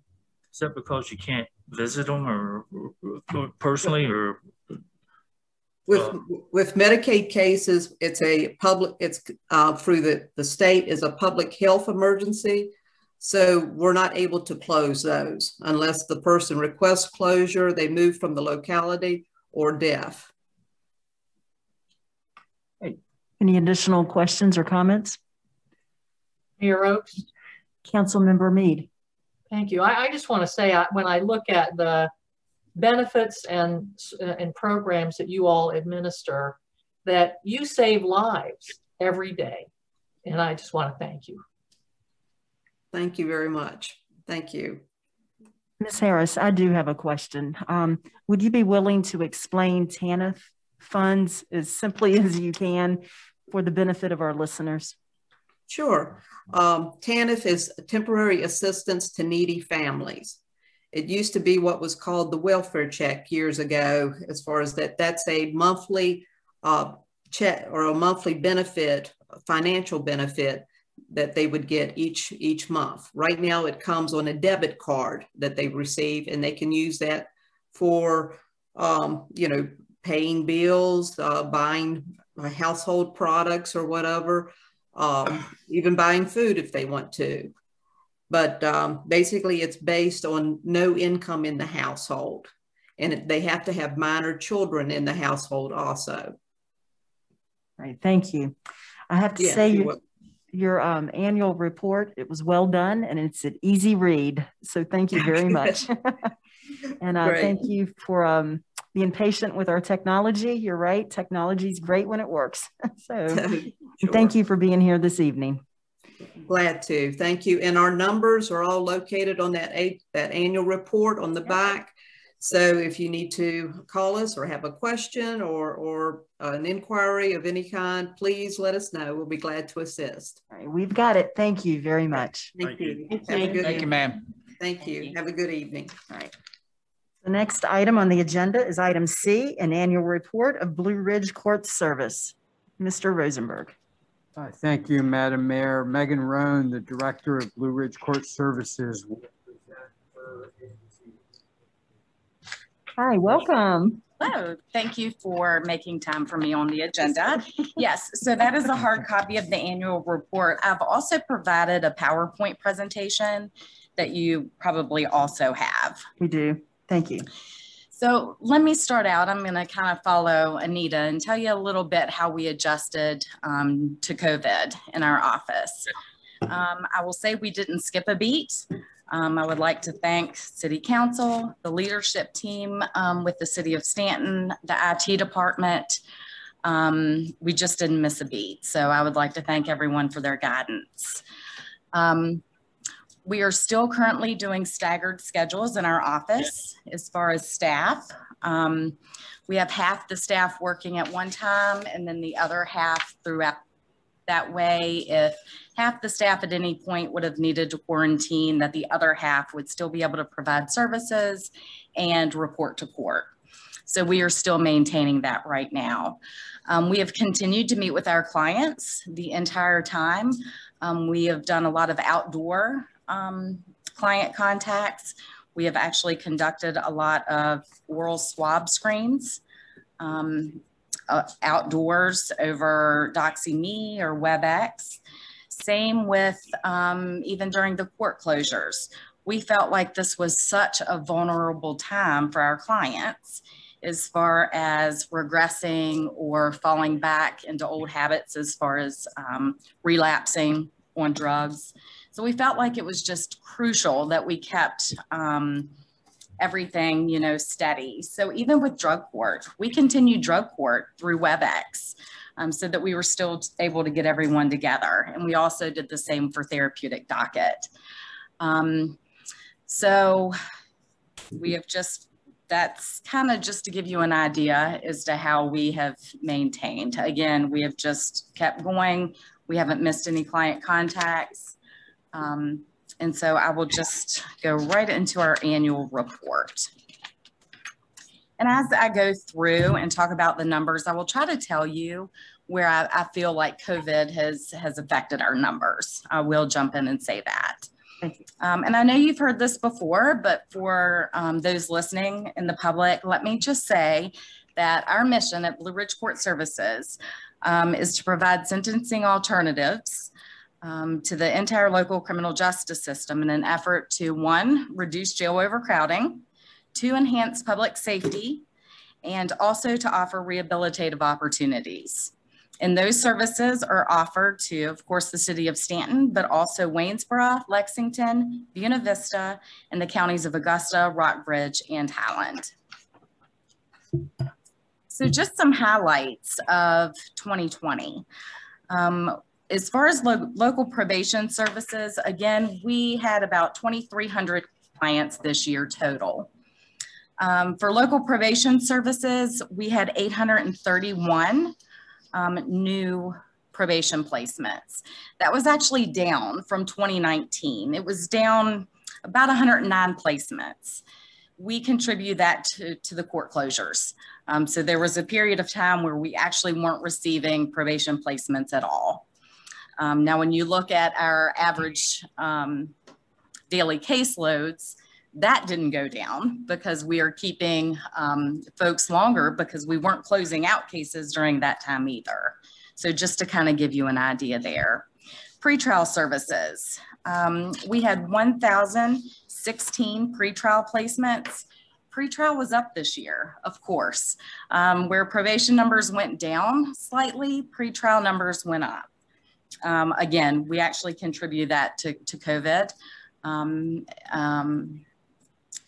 Folks being placed on pretrial supervision. Domestic violence, we had 173 placements. A reentry program, we served 208 participants. Pretrial initiative on mental illness, 213. Home electronic monitoring, 71. Therapeutic docket, 21. And drug court, 30. Now I'll kind of break that down for you a little bit. Again, in FY 2020, as I said, we had 831 probation placements, and that was down a little bit. We had 678 misdemeanor cases and 153 felony cases. We mainly serve the misdemeanor population. So we mainly serve folks that if they served a sentence or if they violated their probation, they would serve that time in Middle River. The felony cases that we receive are mainly first offender cases. For example, a first offender possession of Schedule 1 or 2 would come under our supervision. The average daily cost of probation supervision in 2020 is about $1.40 as compared to the average daily cost of a jail bed at $85.83. So if I break down probation placements for you by jurisdiction, 25% of the probation placements came from Staunton, 42% of our probation placements were from Augusta, 22% from Waynesboro, 7% from Rockbridge, Lexington, and 2% from Buena Vista. Our reentry services, I say this every year, this is one of my favorites. We receive a grant from CAPSOL, Coordinated Area Partnership with Staunton, Augusta, Waynesboro. And this is actually a great service. Everyone that comes through Blue Ridge Court Services, we have reentry referral forms. So anybody that is in need of a resume, let me start out by saying so many folks are referred to us. And actually on the orders, it will say to maintain employment. Well, so many folks come to us that haven't had a job, don't have proper attire to interview, don't know how to answer questions at an interview. So this money provides us the opportunity to try to provide those folks with those services. So we served 208 reentry clients. 83 clients were provided assistance in obtaining employment. For those folks, if they didn't have a resume, we would sit down with them and help them develop a resume. We have a reentry coordinator because we received this funding that's able to sit down and help them develop that resume, apply for jobs online. We have a partnership with the Valley Mission that we can give them a voucher for clothing that they can take to the thrift store. And that way they can have a suit or proper attire to go to an interview. 79 clients received transportation assistance. Right now, public transportation has been free during COVID, but normally we have tokens in the office. Transportation is just a huge issue for so many of our clients. So we provide tokens to them for free to get them to and from our office, to and from treatment at Valley Community Services Board or wherever they're receiving treatment. 26 self-care kits were distributed to clients. Our self-care kits are just for basic needs. We have folks come in that don't have shampoo or a toothbrush or toothpaste. So we have a male self-care kit and a female self-care kit. They're in a black drawstring bag, so it's not obvious, you know, what they're walking out of our office with. But we just have a little note that says, please let your officer know if you're in need of this.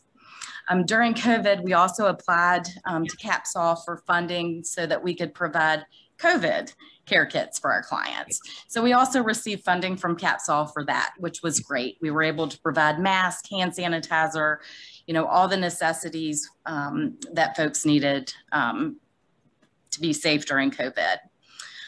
24 clients were assisted in obtaining safe temporary shelter, and 17 clients received reduced cost mental health care. Pretrial services. Again, we received 1,016 pretrial placements. Pretrial placements were up by 142. We performed 842 pretrial investigations at the jail. That's another thing that has changed during COVID. The jail worked with us so that we were able to VPN so that we could receive a list of folks that had been arrested so that we could run records and still provide at least something for the court that they could work off of. Let's see here. Pretrial services. There's an 87% program success rate, 96% appearance rate, 93% public safety rate, and the average daily cost of pretrial supervision is about $1.93 as compared to the jail cost of $85.83. Pretrial services by jurisdiction, 42% of our cases were out of Augusta, 26% from Staunton, 18% from Waynesboro, 10% from Rockbridge, Lexington, and 4% from Buena Vista. We also have a pretrial initiative on mental illness. In 2020, 213 individuals were referred to this program. And this is to try to catch folks with mental illness on the front end. Everyone that goes into Middle River Regional Jail is given a brief jail mental health screen. And again, that just helps to be able to capture folks that are in need of the mental health services on the front end. We actually have a pretrial officer that handles our mental health caseload. Domestic violence, we had 173 domestic violence referrals. 75 of those placements were from Augusta, 52 placements from Staunton, 33 placements from Waynesboro, and 11 placements from Rockbridge, Lexington. 84% of those cases successfully completed their court-ordered obligations. Folks that come to us, we do risk assessments on everyone to figure out their needs and what we need to address while they're under our supervision. So folks that come through our domestic violence program, most of these individuals would either go through an anger management program or batter's intervention program, depending on what their past looks like and what the assessment shows for them. We have continued with all of our in-house groups and individual therapy sessions. Again, it just looks a little different now. Either they are using a virtual platform or a lot of individual counseling sessions have also been held over the phone. But again, this was just a critical time for our clients. So we even picked up those services for more individual counseling during that time. Therapeutic docket program. We received 21 new placements. We had 7 graduates in 2020. 9 of those placements were from Staunton courts. We had 9 from Augusta County, 3 from Waynesboro. Therapeutic docket, again, we continued through COVID. We just met on virtual platforms. Drug court. So this program, therapeutic docket, let me go back and say, that is our specialized docket for folks that come to us. A lot of those start out in the PIMI program, the Pretrial Initiative on Mental Illness. And these are folks that a lot of times they come to us because there's an underlying mental health issue that may be part of the cause of them breaking the law. So therapeutic docket, we are able to get them in, get them stabilized on medication, get them in services so that they're at the point where they can be gainfully employed. And they go before the judge 2 times a month. And so that is one of our specialized dockets. Drug court is our other specialized docket. So this program targets individuals who have been involved in criminal activity arising from their addiction to alcohol or illegal drugs. It was our 19th year of operation, a total of 217 participants and 95 graduates since inception in 2002. I will say since this was done, we actually had our 100th graduate just recently, and we actually did that over a virtual platform. So that was super exciting for drug court. 4 graduates in 2020. Drug court, I would say, drug court and therapeutic docket, I say this again every year too. Those are 2 of my favorites also. It is just amazing to see people walk into these programs on the front end and then to see how they are when they graduate the programs. You just can't help but to be moved. You read their letters and it is so moving how far they've come. They do this. We just walk by their side and assist them through the program. But it is amazing what these individuals accomplish. Our home electronic monitoring program. Of course, due to COVID, our placements for HEM, we had 71 home electronic monitoring placements for FY 2020. So this is a great program for certain individuals that are able to keep their jobs, support their families. And that also saves jail beds for higher risk individuals. So these are the individuals, again, that are able to continue to work and support their families. If you look down through the localities, the number of participants, we had 23 participants from Staunton in FY 2020, 27 from Augusta, 7 from Waynesboro, 6 from Rockbridge, Lexington, 1 from Buena Vista, and 7 from other jurisdictions. So if you look at the bed days saved, 8,733. So,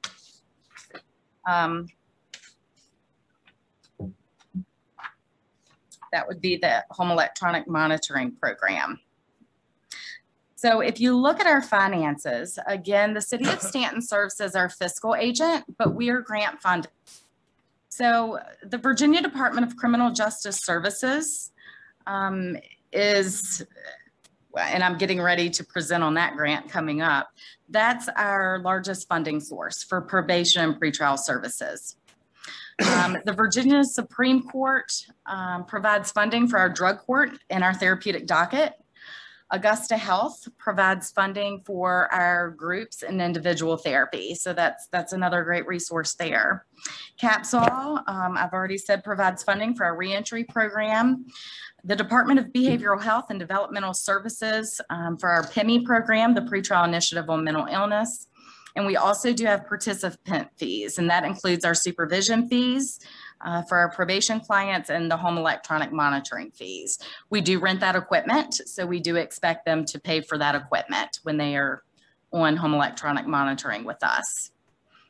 And so down below, you can see the percentage of where that funding comes from. 60% of our funding comes from the Department of Criminal Justice Services.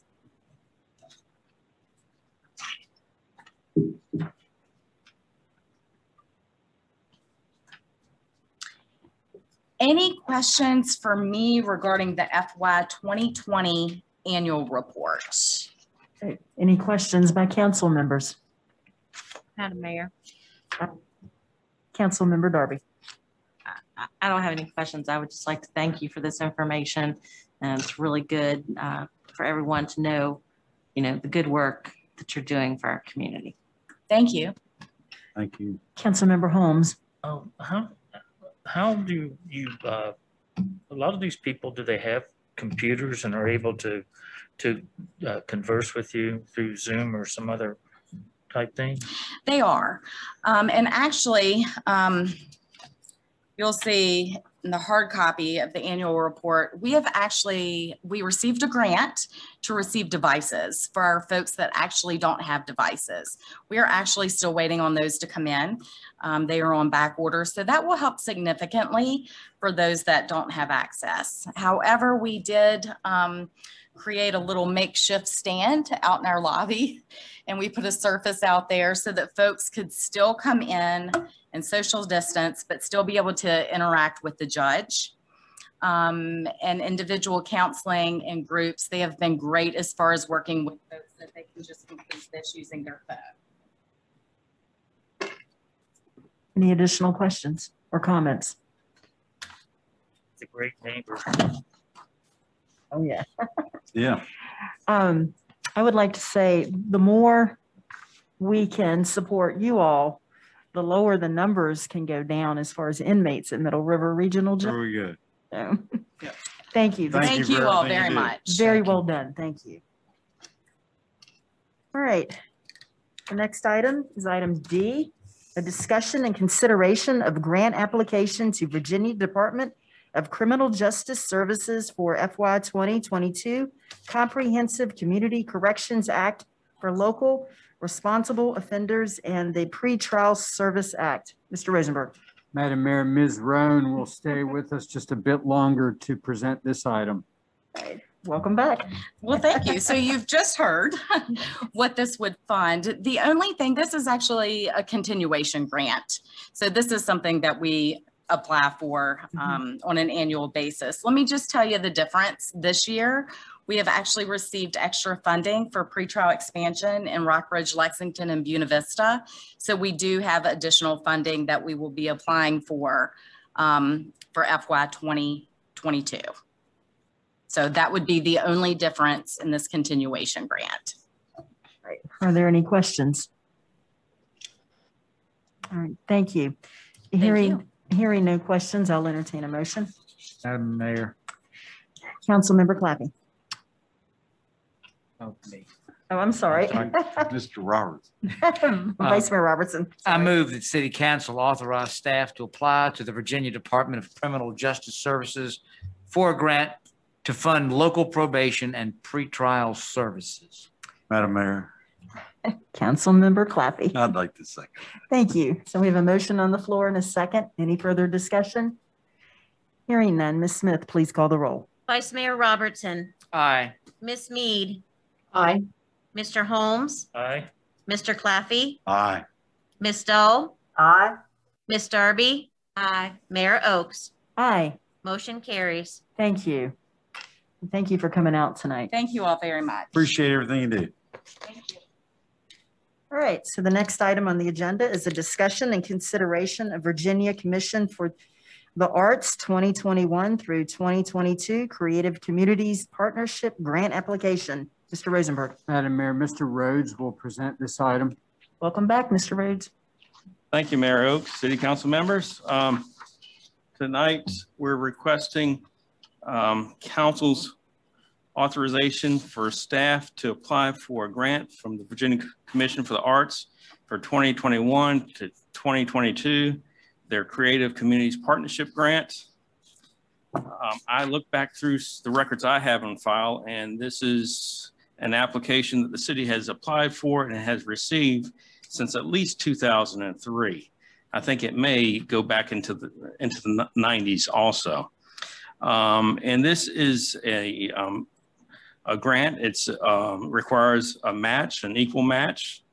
And in the past, these funds have been distributed to 3 arts organizations in the city: Shannon Arts, the Stonewall Brigade Band, and the Staunton Augusta Arts Center. They've been equally distributed among those 3 organizations. And staff proposes to apply once again. The application deadline is April 1st. And it'd be the same 3 organizations that would receive the funding. As I noted, this is a match. So the maximum that we can apply for is $4,500. So that would be the match that the city would come up with.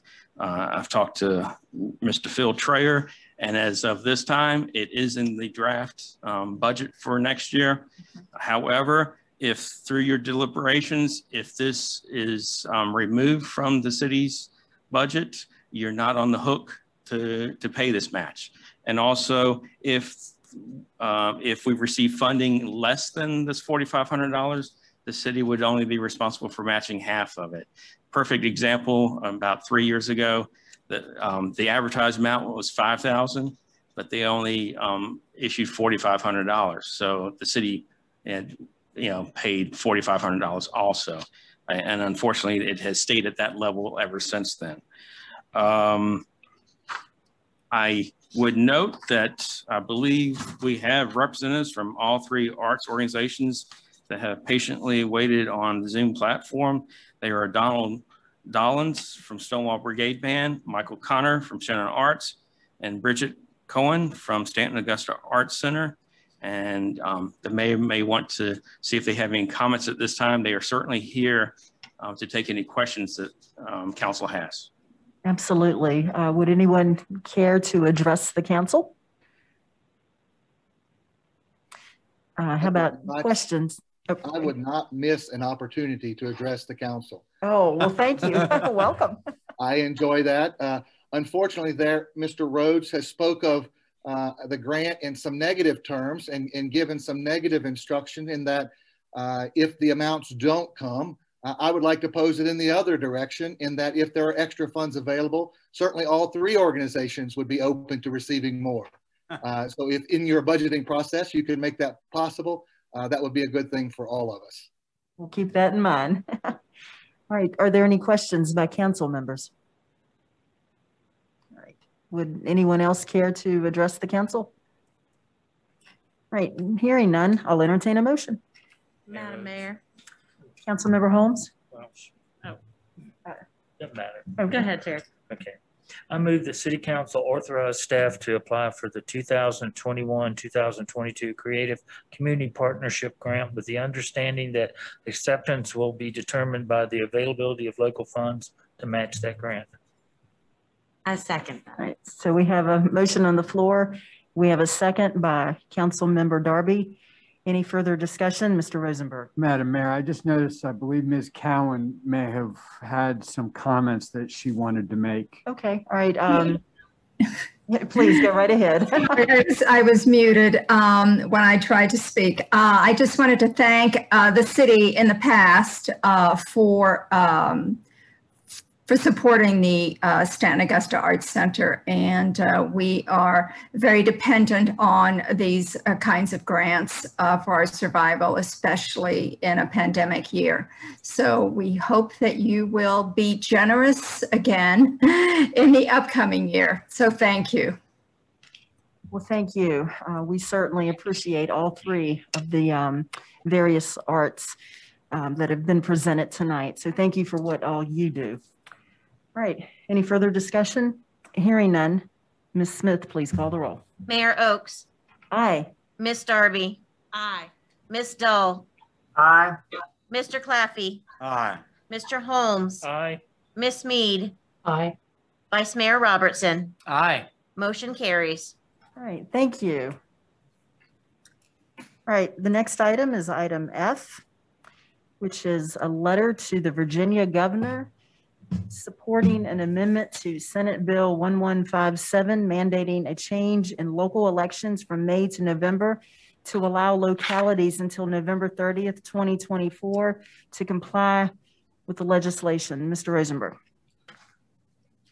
Madam Mayor and members of council, as you all are aware, the general acted legislation that would require localities in Virginia with May elections to shift those elections to November.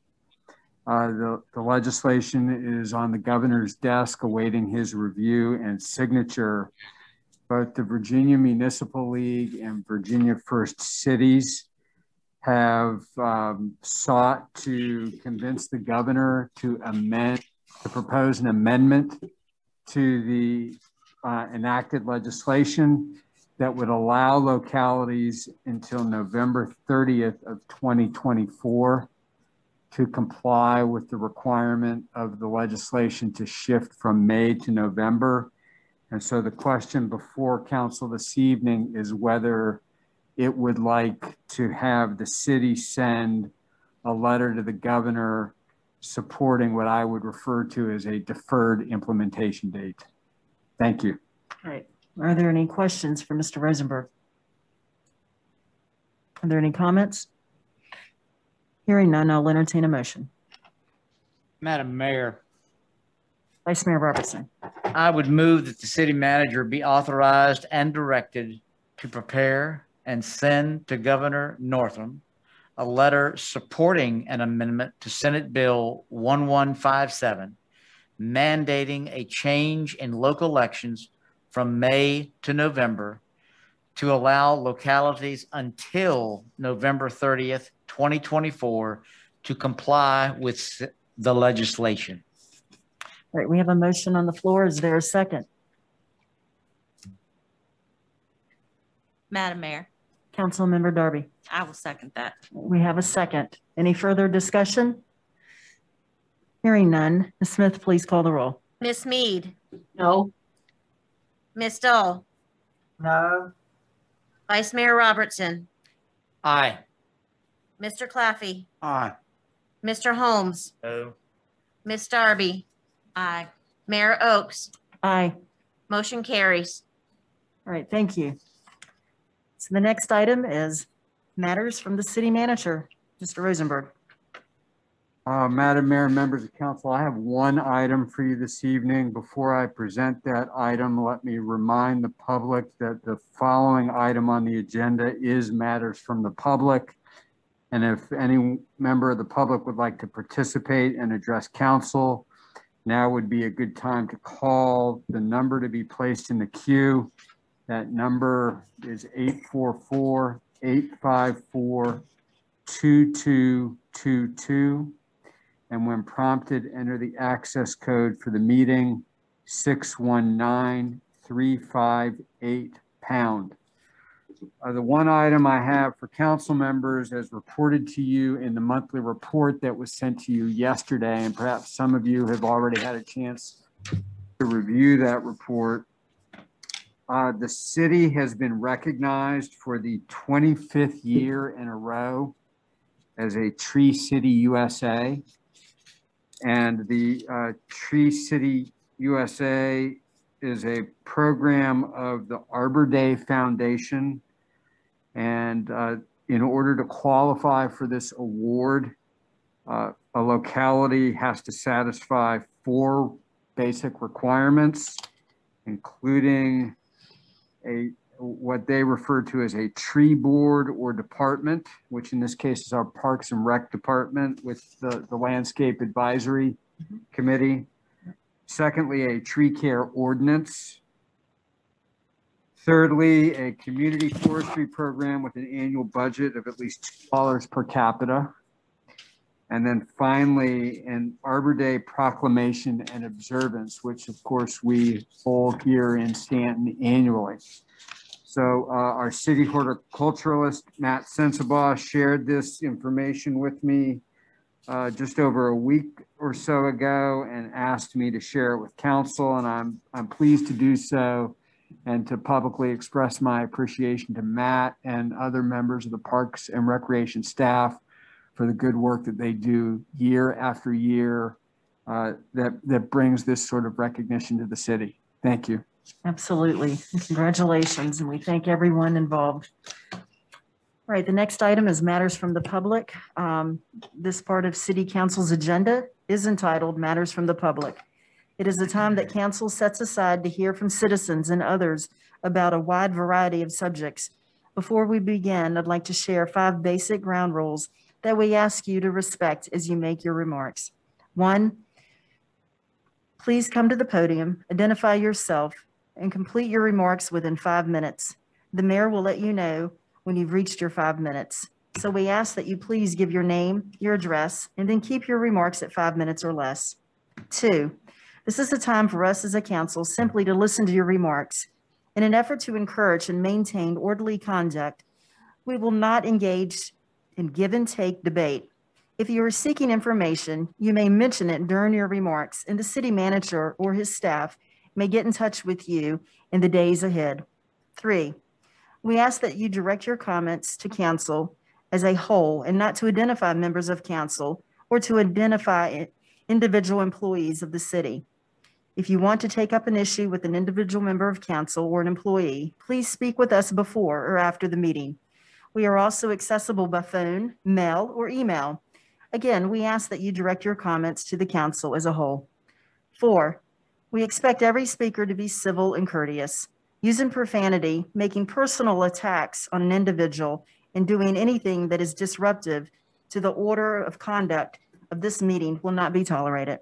5, finally, as the presiding officer, it is my duty to remind you that if you choose not to abide by these ground rules, I may find that you are out of order and will ask you to withdraw from the podium.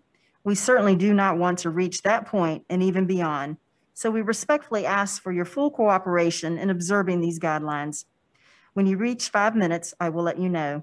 If you continue to speak, I will ask you to step away from the podium. And a third time, I will ask you to please stop speaking and step away from the podium. Otherwise, you may be charged with disorderly conduct under Virginia Code Section 18.2-415A2. If you wish, you may obtain a copy of the ground rules from our Clerk of Council, Ms. Simmons. And now, we welcome all speakers. The podium is now available for matters from the public. I will entertain speakers from the public and the audience first, and then we'll take callers from the Zoom. All right, welcome.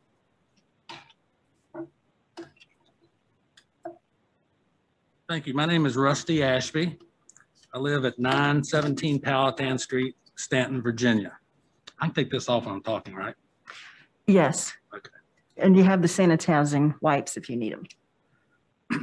Couple things I came here to address tonight. One of them is very simple. Talked to several people, and because of some of the controversial type meetings and so many speakers, we think it'd be a good idea if you all consider changing public comments to 3 minutes versus the 5, thinking most things can be said in 3 minutes. Okay, so second thing I want to do is paying attention to a lot of things. I remember a saying, and I'm sure all of you've heard this when you were children: sticks and stones will break my bones, but words will never harm me. Well, you know, everything changes in life. Just as we heard someone earlier said, 1890 something, it's not the same Republican Party. Well, it's not the same Democratic Party. Really, the only thing the same now is God is in control. Everything has changed. And so I thought this children's nursery rhyme needs to be changed to today's world. Sticks and stones will break my bones, but words will never harm me unless printed in the paper.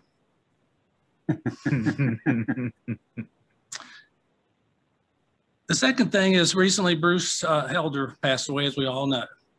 And there was a lot of good, positive, loving comments about Bruce. Anybody knew him, knows all those things were true.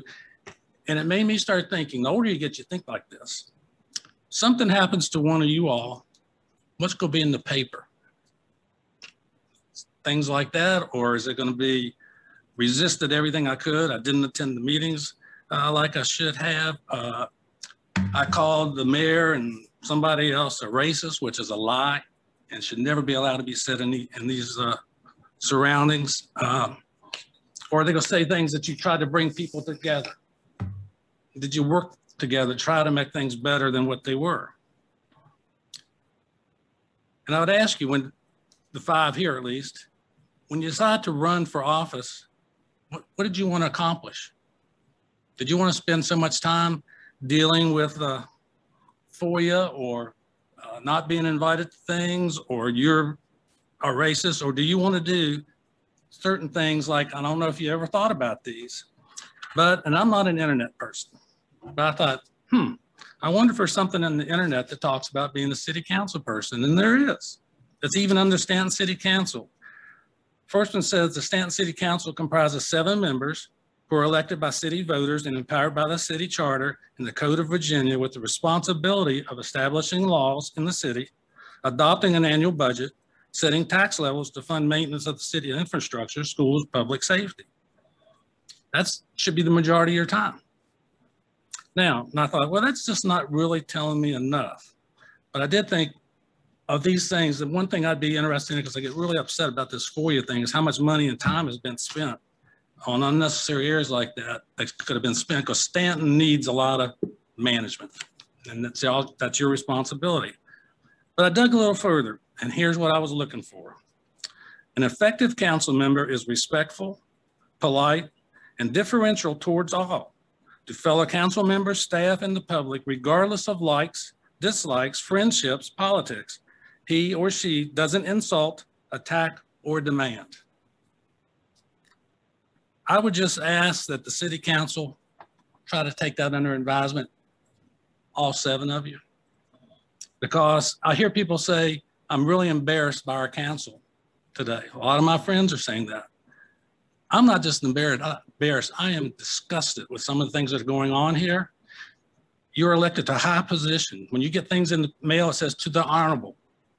Be honorable and quit attacking each other and saying things just to get somebody off course. Pay attention to the needs of this city, address them. You can do it if you get off your pedestals and do what you were chartered or voted, elected to do. Thank you. Sir. Thank you. 28 seconds left. Would anyone else like to address the council?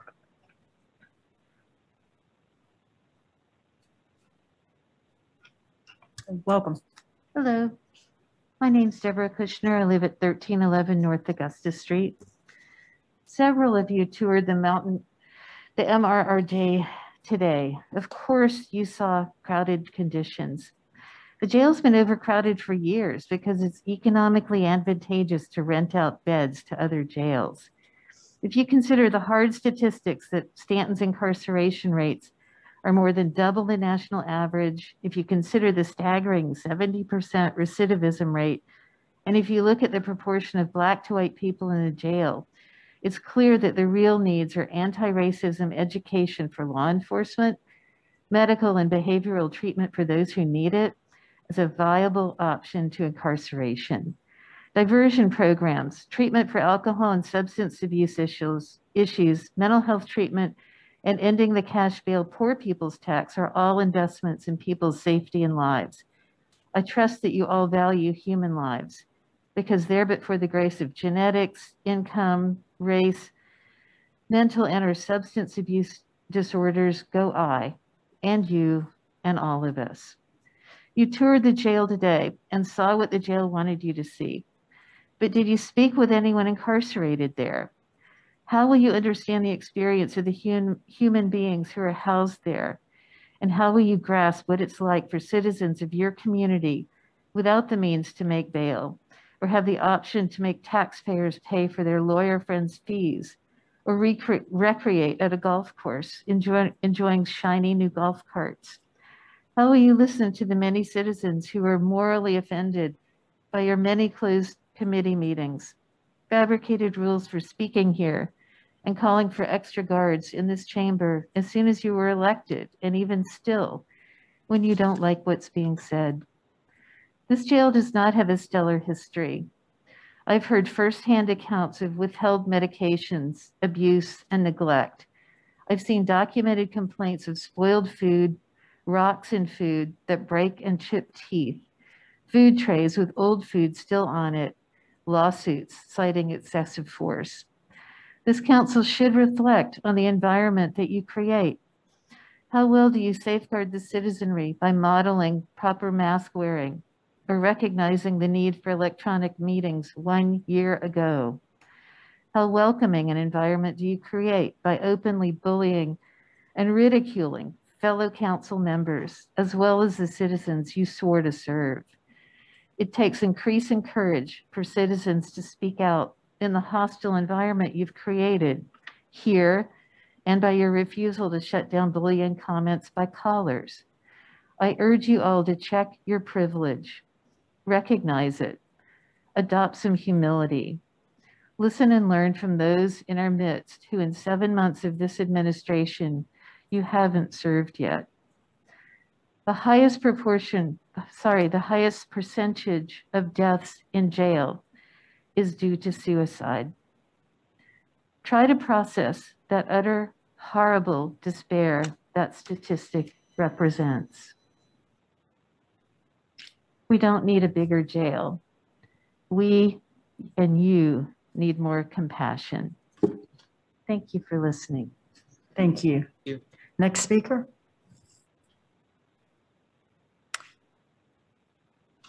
Welcome. Good evening. Good to see you all here. My name is Travis Smiley, and I live here in Staunton. I got a few topics I want to talk to you about. But first, I want to thank the 5 of you who are here in person, respecting the office for which you were elected to by us, the people of Staunton. So again, thank you all. I also want to thank you, the 7 of you, for investing in the future of the Gypsy Hill Golf Course.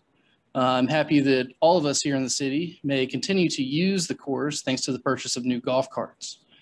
The game of golf and the course itself had a great year this year. I mean, despite everything that's happened, the game improved due to interest, as it's one of the only sports that we can all engage in during the pandemic. I know personally, I can't wait for the weather to turn so I can get out to Gypsy Hill and test drive some new carts. But you know, with all due respect to the other courses in town, Gypsy Hill offers the best value that we have. And I look forward to doing my part to give the city a return on its investment in these new carts. Secondly, I want to talk about Middle River Regional Jail. I'm happy to learn that the 5 of you here tonight went and toured the facility today to see for yourselves the dire circumstances that necessitate an expansion of the facility. From my own conversation with Superintendent Newton, I know that you discovered the facility is currently operating at nearly 250% of its Virginia Department of Corrections rated capacity. That's a problem for obvious reasons. It creates inhumane conditions. Now, that is not due to the existence of the jail, that is due to the circumstances in which we live under the pandemic. It's a bottleneck effect created by the inmate transfer freeze imposed by our governor. For those who are unaware, Middle River currently houses nearly 400 Virginia DOC inmates who are awaiting transfer to state facilities as a result of the bottleneck. And to put that in perspective for everyone who was not on the tour today or who has not spoken to the superintendent, our regional jail is being forced to house more of the Commonwealth's inmates than the facility has capacity for, in addition to its own inmates. I know many oppose the expansion under the false guise of the prison for profit system, as if additional space at a facility will somehow create more criminals rather than meet the needs of the current inmate population, which you all saw today. I know your visit to Middle River showed you the truth of the matter. I encourage the members who opted out of the tour to consider the experiences of those who did attend. I'm also pleased that the expansion will address mental and behavioral health services to the inmates who oftentimes are the most in need of such care. Expanding the facility is the humane and necessary decision. I'm glad to announce that, you know, the budget for the state of Virginia, the final budget came out this afternoon, and my boss was the patron of the language that is included in the final budget for the state to reimburse the Middle River Regional Jail Authority 25% of the construction cost if the authority approves the expansion.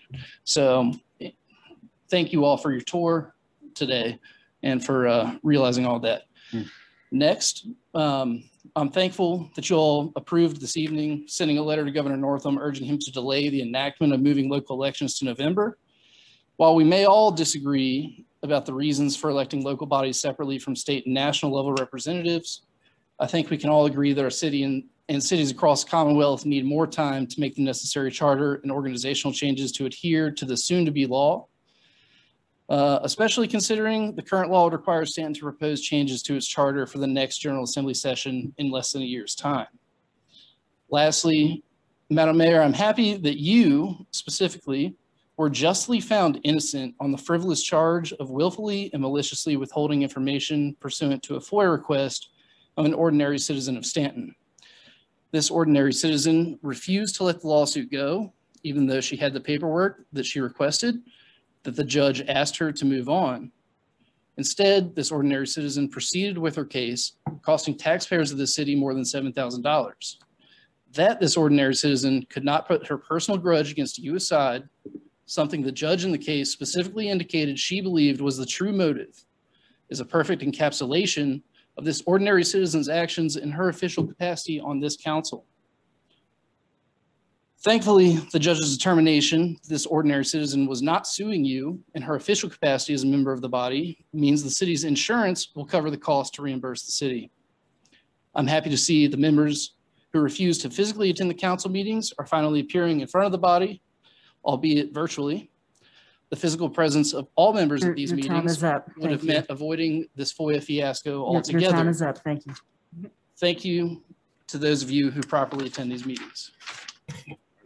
Would anyone else from the public in the attendance tonight like to speak? All right, hearing none. Mr. Rosenberg. Yes, Madam Mayor, it appears we have a few callers on the line. First caller. Is the caller on the line? Yes. Please state your name and address your Ready, comments Paul? to council. Okay. My name's Tim and I live in Staunton, Virginia. I'd like to say good evening to Staunton City Council. Y'all do such a great job. I want to say to the citizens of Staunton, I am tired of reading about y'all trashing Miss Oaks and the city council in the Staunton paper every Sunday. They do a great job. 2, I think we need to change the voter registration laws here in Virginia. We need to change it to have them vote instead of age 18, change it to age 21. We should not allow the immigrants that are coming over here now illegally to vote at all. And also, I want to say I've heard some people at the last meeting talk about the golf carts. Have any of y'all, the people who are saying Gypsy Hill does not need golf carts, have any of y'all heard of Tiger Woods, the greatest golfer ever? All these golf courses in this area, Gypsy Hill, Ironwood, Ingleside, and Heritage Oaks, all of them are open to the public. If there wasn't a golf course around here, Tiger Woods would not be the greatest golfer that he is today because he wouldn't have a place to go play. And also, Dale Curry and Seth Curry, they play golf too. So I'd just like to say, I think we need the golf carts in Staunton. And I'm like with Travis Smiley, I am hoping the weather hurry up and turn so we can go out and go play golf. Thank you very much. Y'all have a good day. Thank you. Next caller. Is the caller on the line?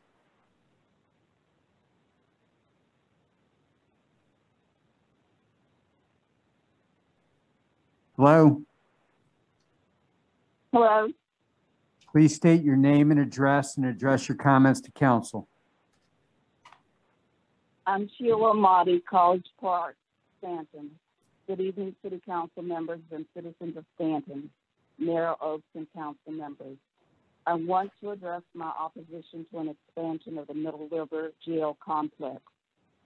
Jail expansion is a multi-billion-dollar enterprise that occurs across the United States from rural to metropolitan areas. But who benefits from the system? Not those jails. It benefits the businesses that contract with jails and correctional systems for modern-day free, exploited labor, much akin to African Americans working in labor camps, better known as plantations during enslavement. It created forced labor for those who did not have a voice for legal rights, to finesse or the money to manipulate the judicial system to work for and not against them. They had no adequate work options and sustainable wages. no adequate affordable housing, no just standard of educational opportunities to put them on a path to self-sufficiency, and no way out of an unjust system of exploitation. Who benefited? The system of profit to the profiteer, and none to those forced to do manual labor. The system of justice in this country is not based upon justice for everyone, but justice for those who can pay for justice. Justice is not equal and never has been. It disproportionately impacts Black, Brown, and Latino people. They are greater affected by unequal justice that causes them to sit for weeks and months on end waiting for a court date for many times low-level crimes, and no thinking out of the box philosophy to recreate a system that is responsive to mental health, education, substance abuse, employment, and other interconnected needs of those living on the edge. These are the people at Middle River Jail. Our community members can better benefit from redirected jail expansion money to viable educational, vocational programs in the jail, quality health and mental health programs, substance abuse treatment and follow-up upon release, and substantive transition programs when incarcerated people re-enter the community. These individuals can benefit from sustainable employment options, increased and improved community mental health services, apprenticeship programs in schools that lead students to employment and not to jail, and many other avenues that fund real needs for real people instead of jail expansion and profit to the profiteers. I do believe that people who commit a crime are accountable for their actions. I also know that local government, national government, judicial systems are also accountable for their actions and lack of action to the citizens they take an oath to serve. I really would be interested in seeing the outreach services provided to inmates when they leave the jail and exactly what they receive when they're in Middle River Jail. I do believe there are major gaps in these areas. Thank you for allowing me to comment. Thank you. Next caller. Is the caller on the line? Yes, this is Mitch Narduzzi from South Jefferson Street, Staunton. It is my understanding that a majority of council members accepted Superintendent Newton's offer to tour the Middle River Regional Jail this week in order to see the issue of overcrowding with their own eyes. While I support learning more to do better, a tour of the jail is simply another tactic that our broken criminal justice system will use to grow itself exponentially. City Council must not use the optics of overcrowding as an excuse to throw $40 million at a problem that will not be solved by building a bigger jail. In the last Blue Ridge Criminal Justice Board meeting, Faye McCauley, the operations specialist at the jail, offered this to say about the current status of the COVID safety protocols at the jail. Quote, "We seem to be getting pretty healthy. We have minimal cases. We have a structured process for intake, which has kept the COVID numbers way, way down. And we are beginning this week to do testing again, so we're holding our own," end quote. Yet Superintendent Newton keeps using the dangerous COVID risk of overcrowding as proof that we need an expansion to make things safe. The talking points keep changing, but let's be clear. The jail will never be a safe place for those who are housed there. And overcrowding is not indicative of the need for an expansion. It is the reality of our broken criminal justice system, which is the root of the problem that you, as our leaders, must work to find solutions for above and beyond throwing money at a failed system. I implore you to do your own homework and due diligence in researching why the jail is overcrowded in the first place, and not to simply rely on perspectives from singularly focused stakeholders.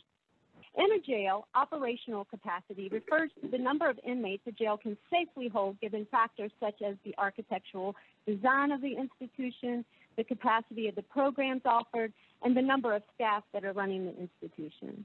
Overcrowding at Middle River is not disputed, but the solution to crowding is what we need to think about. We need to prepare our community members for the likelihood that they will probably hear reports that make it sound like jail overcrowding has suddenly become a crisis that needs an immediate expansion to solve.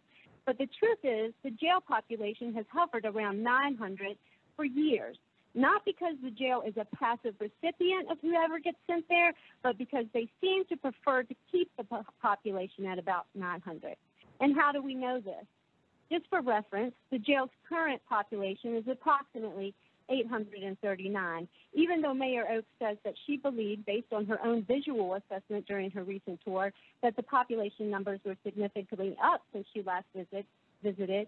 The data actually shows that in June of 2018, there were 906 inmates at the jail, which included 58 from Page County, who the jail was renting beds to. Page County inmates were not moved out of Middle River until April of 2019. So for months and months, almost a year, Middle River was renting beds to Page County while the average daily population was over 900 and at times even going above 1,000. The service agreement states that they can rent beds to other jurisdictions as space allows. At the time, the jail seemed to think that they have the space to rent beds, even with an average daily population of over 900. This just goes to prove if we build it, our current criminal justice system will fill it. Overcrowding is a consequence of failed criminal justice policy, not of rising crime rates, and it undermines the ability of incarceration systems to meet basic human needs such as health care, food, and accommodations. It also compromises the provision and effectiveness of rehabilitation programs, educational and vocational training, and recreational activities. The excessive use of pretrial detention and the use of incarceration for minor petty offenses are critical drivers of incarceration population rates. You must turn your focus to the causes of overcrowding that originate in lack of community-based services and bad criminal justice policy so that our community can develop a strategic solution and not repeat outdated models that waste taxpayer dollars. The Blue Ridge Criminal Justice Board has not even had a discussion about this expansion yet, and yet no one from City Council has asked them directly to provide advice. The cities of Staunton, Waynesboro, and Augusta County established the Blue Ridge Criminal Justice Board in response to the Comprehensive Community Corrections Act for local responsible offenders and the Pretrial Services Act. The Virginia legislature has placed in the hands of Staunton the means to deal with this problem in our own community. So why have you not? Ms. Narducci, your time is up. Your time is up. Okay, Thank I have you. 2 more paragraphs. Thank you. Next caller.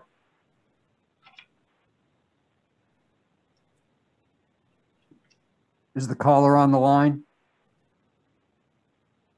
Yes, I'm here. Can you hear me?